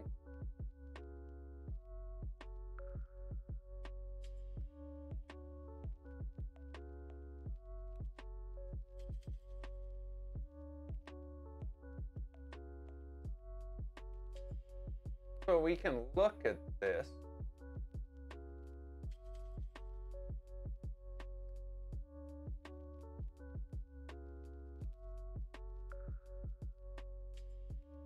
But obviously, there's going to be a lot of digging through. Like, there's literally thousands of lines of code in order to figure out how it all works. If I search for T0,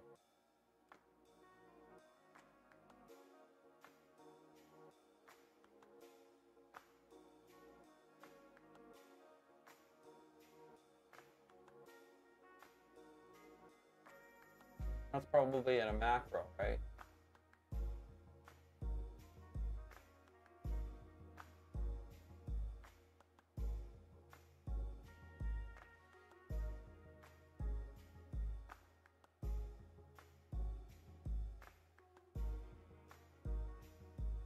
So T1 calls ERCF tool chain.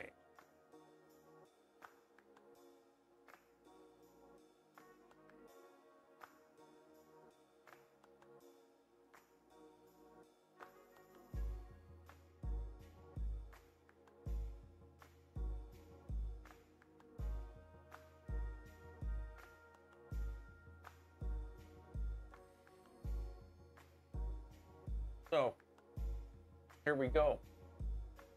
Here's the code.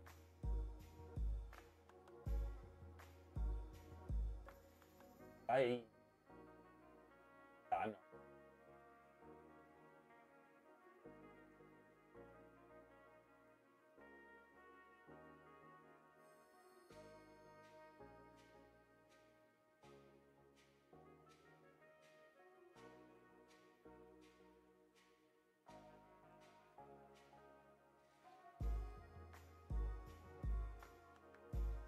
Cool.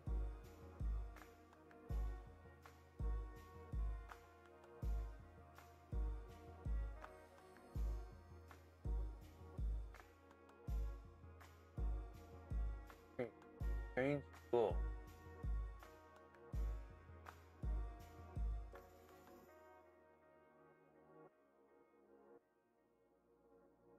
Yeah, I think this is a little too deep for me. I don't want to go this deep. I'm not interested. I'm just done. I am done. ERCF is over. Canceled. There's just no other point. There's no point continuing with it. It's just pure frustration. The software is buggy, illogical. Basically doesn't. The hardware is flaky. Well, sorry, like 99% of the hardware works. Works fine. What's flaky with the hardware is that damn servo. The bounce back of the servo. Like, it makes the machine unusable. So until there's a different option, there's no point fighting with it. It never gets you anywhere. So I'm gonna pack up all this crap. I'm gonna put all my stuff back to where it belongs.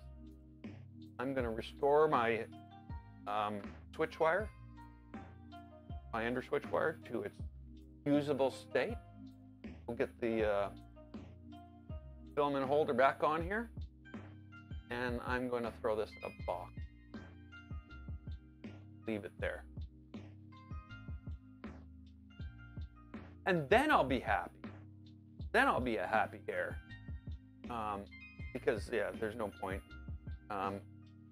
Maybe I'll do some more work on the MMU, trying to get ABS and stuff like that going, you know, because 5-color or 4-color, 5-color ABS wouldn't be too bad. 9 colors sort of ridiculous ABS. But yeah, I think I'm gonna refocus my efforts back on Trihydradex, because again, here we'll have multicolor printing, multi-tool head. Well, 2 tool heads. Before I finally probably try to build something with a head switcher. I think that's the next. This might be the frame it ends up on. I don't know. But yeah. Goodbye, ERCF. You were not worth the time. You know how many hours? Like, this has literally been hundreds of hours. Build, tune, and try to get. And the biggest problem is servo. The server bounce makes it impossible.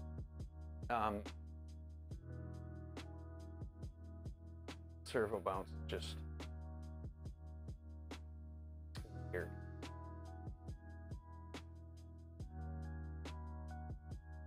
Like, to me, it's like the servo's in the wrong damn place. If the servo was up forward, it could wedge, but it can't wedge. It's pushed on a hill, so its tendency is to go down. But whatever. I'm just babbling at this point. I want to thank everybody who came today. It was I'm not going to say it was a bad stream. I'm just going to say the end result is not where we wanted to go. But yet, was somewhat expected. I didn't think I would spend 3 hours and 45 minutes and not get any further than this. But obviously, there's no point fighting with it. It's very insistent that it's doing things that it's not, and you can't work around that without changing the software. I might sit down. I'm gonna go make a pizza actually when I'm done this, and I might sit down while I'm eating my pizza and just browse through that software because there's got to be an answer. But it's a combination of changing the way this works and so thanks everybody for coming. Thanks for the donation, Scotty. That's awesome. I'm gonna have to make a plaque with everybody's name on it. Put on Trihydradex when I get it built. Print it in 2 colors. It'll go right on there. It'll be great. Yeah, new focus. Thanks for coming, everybody. See you next time. If I can figure out how to do this. Why can't I do this? I got it. Don't worry about me. I'm okay.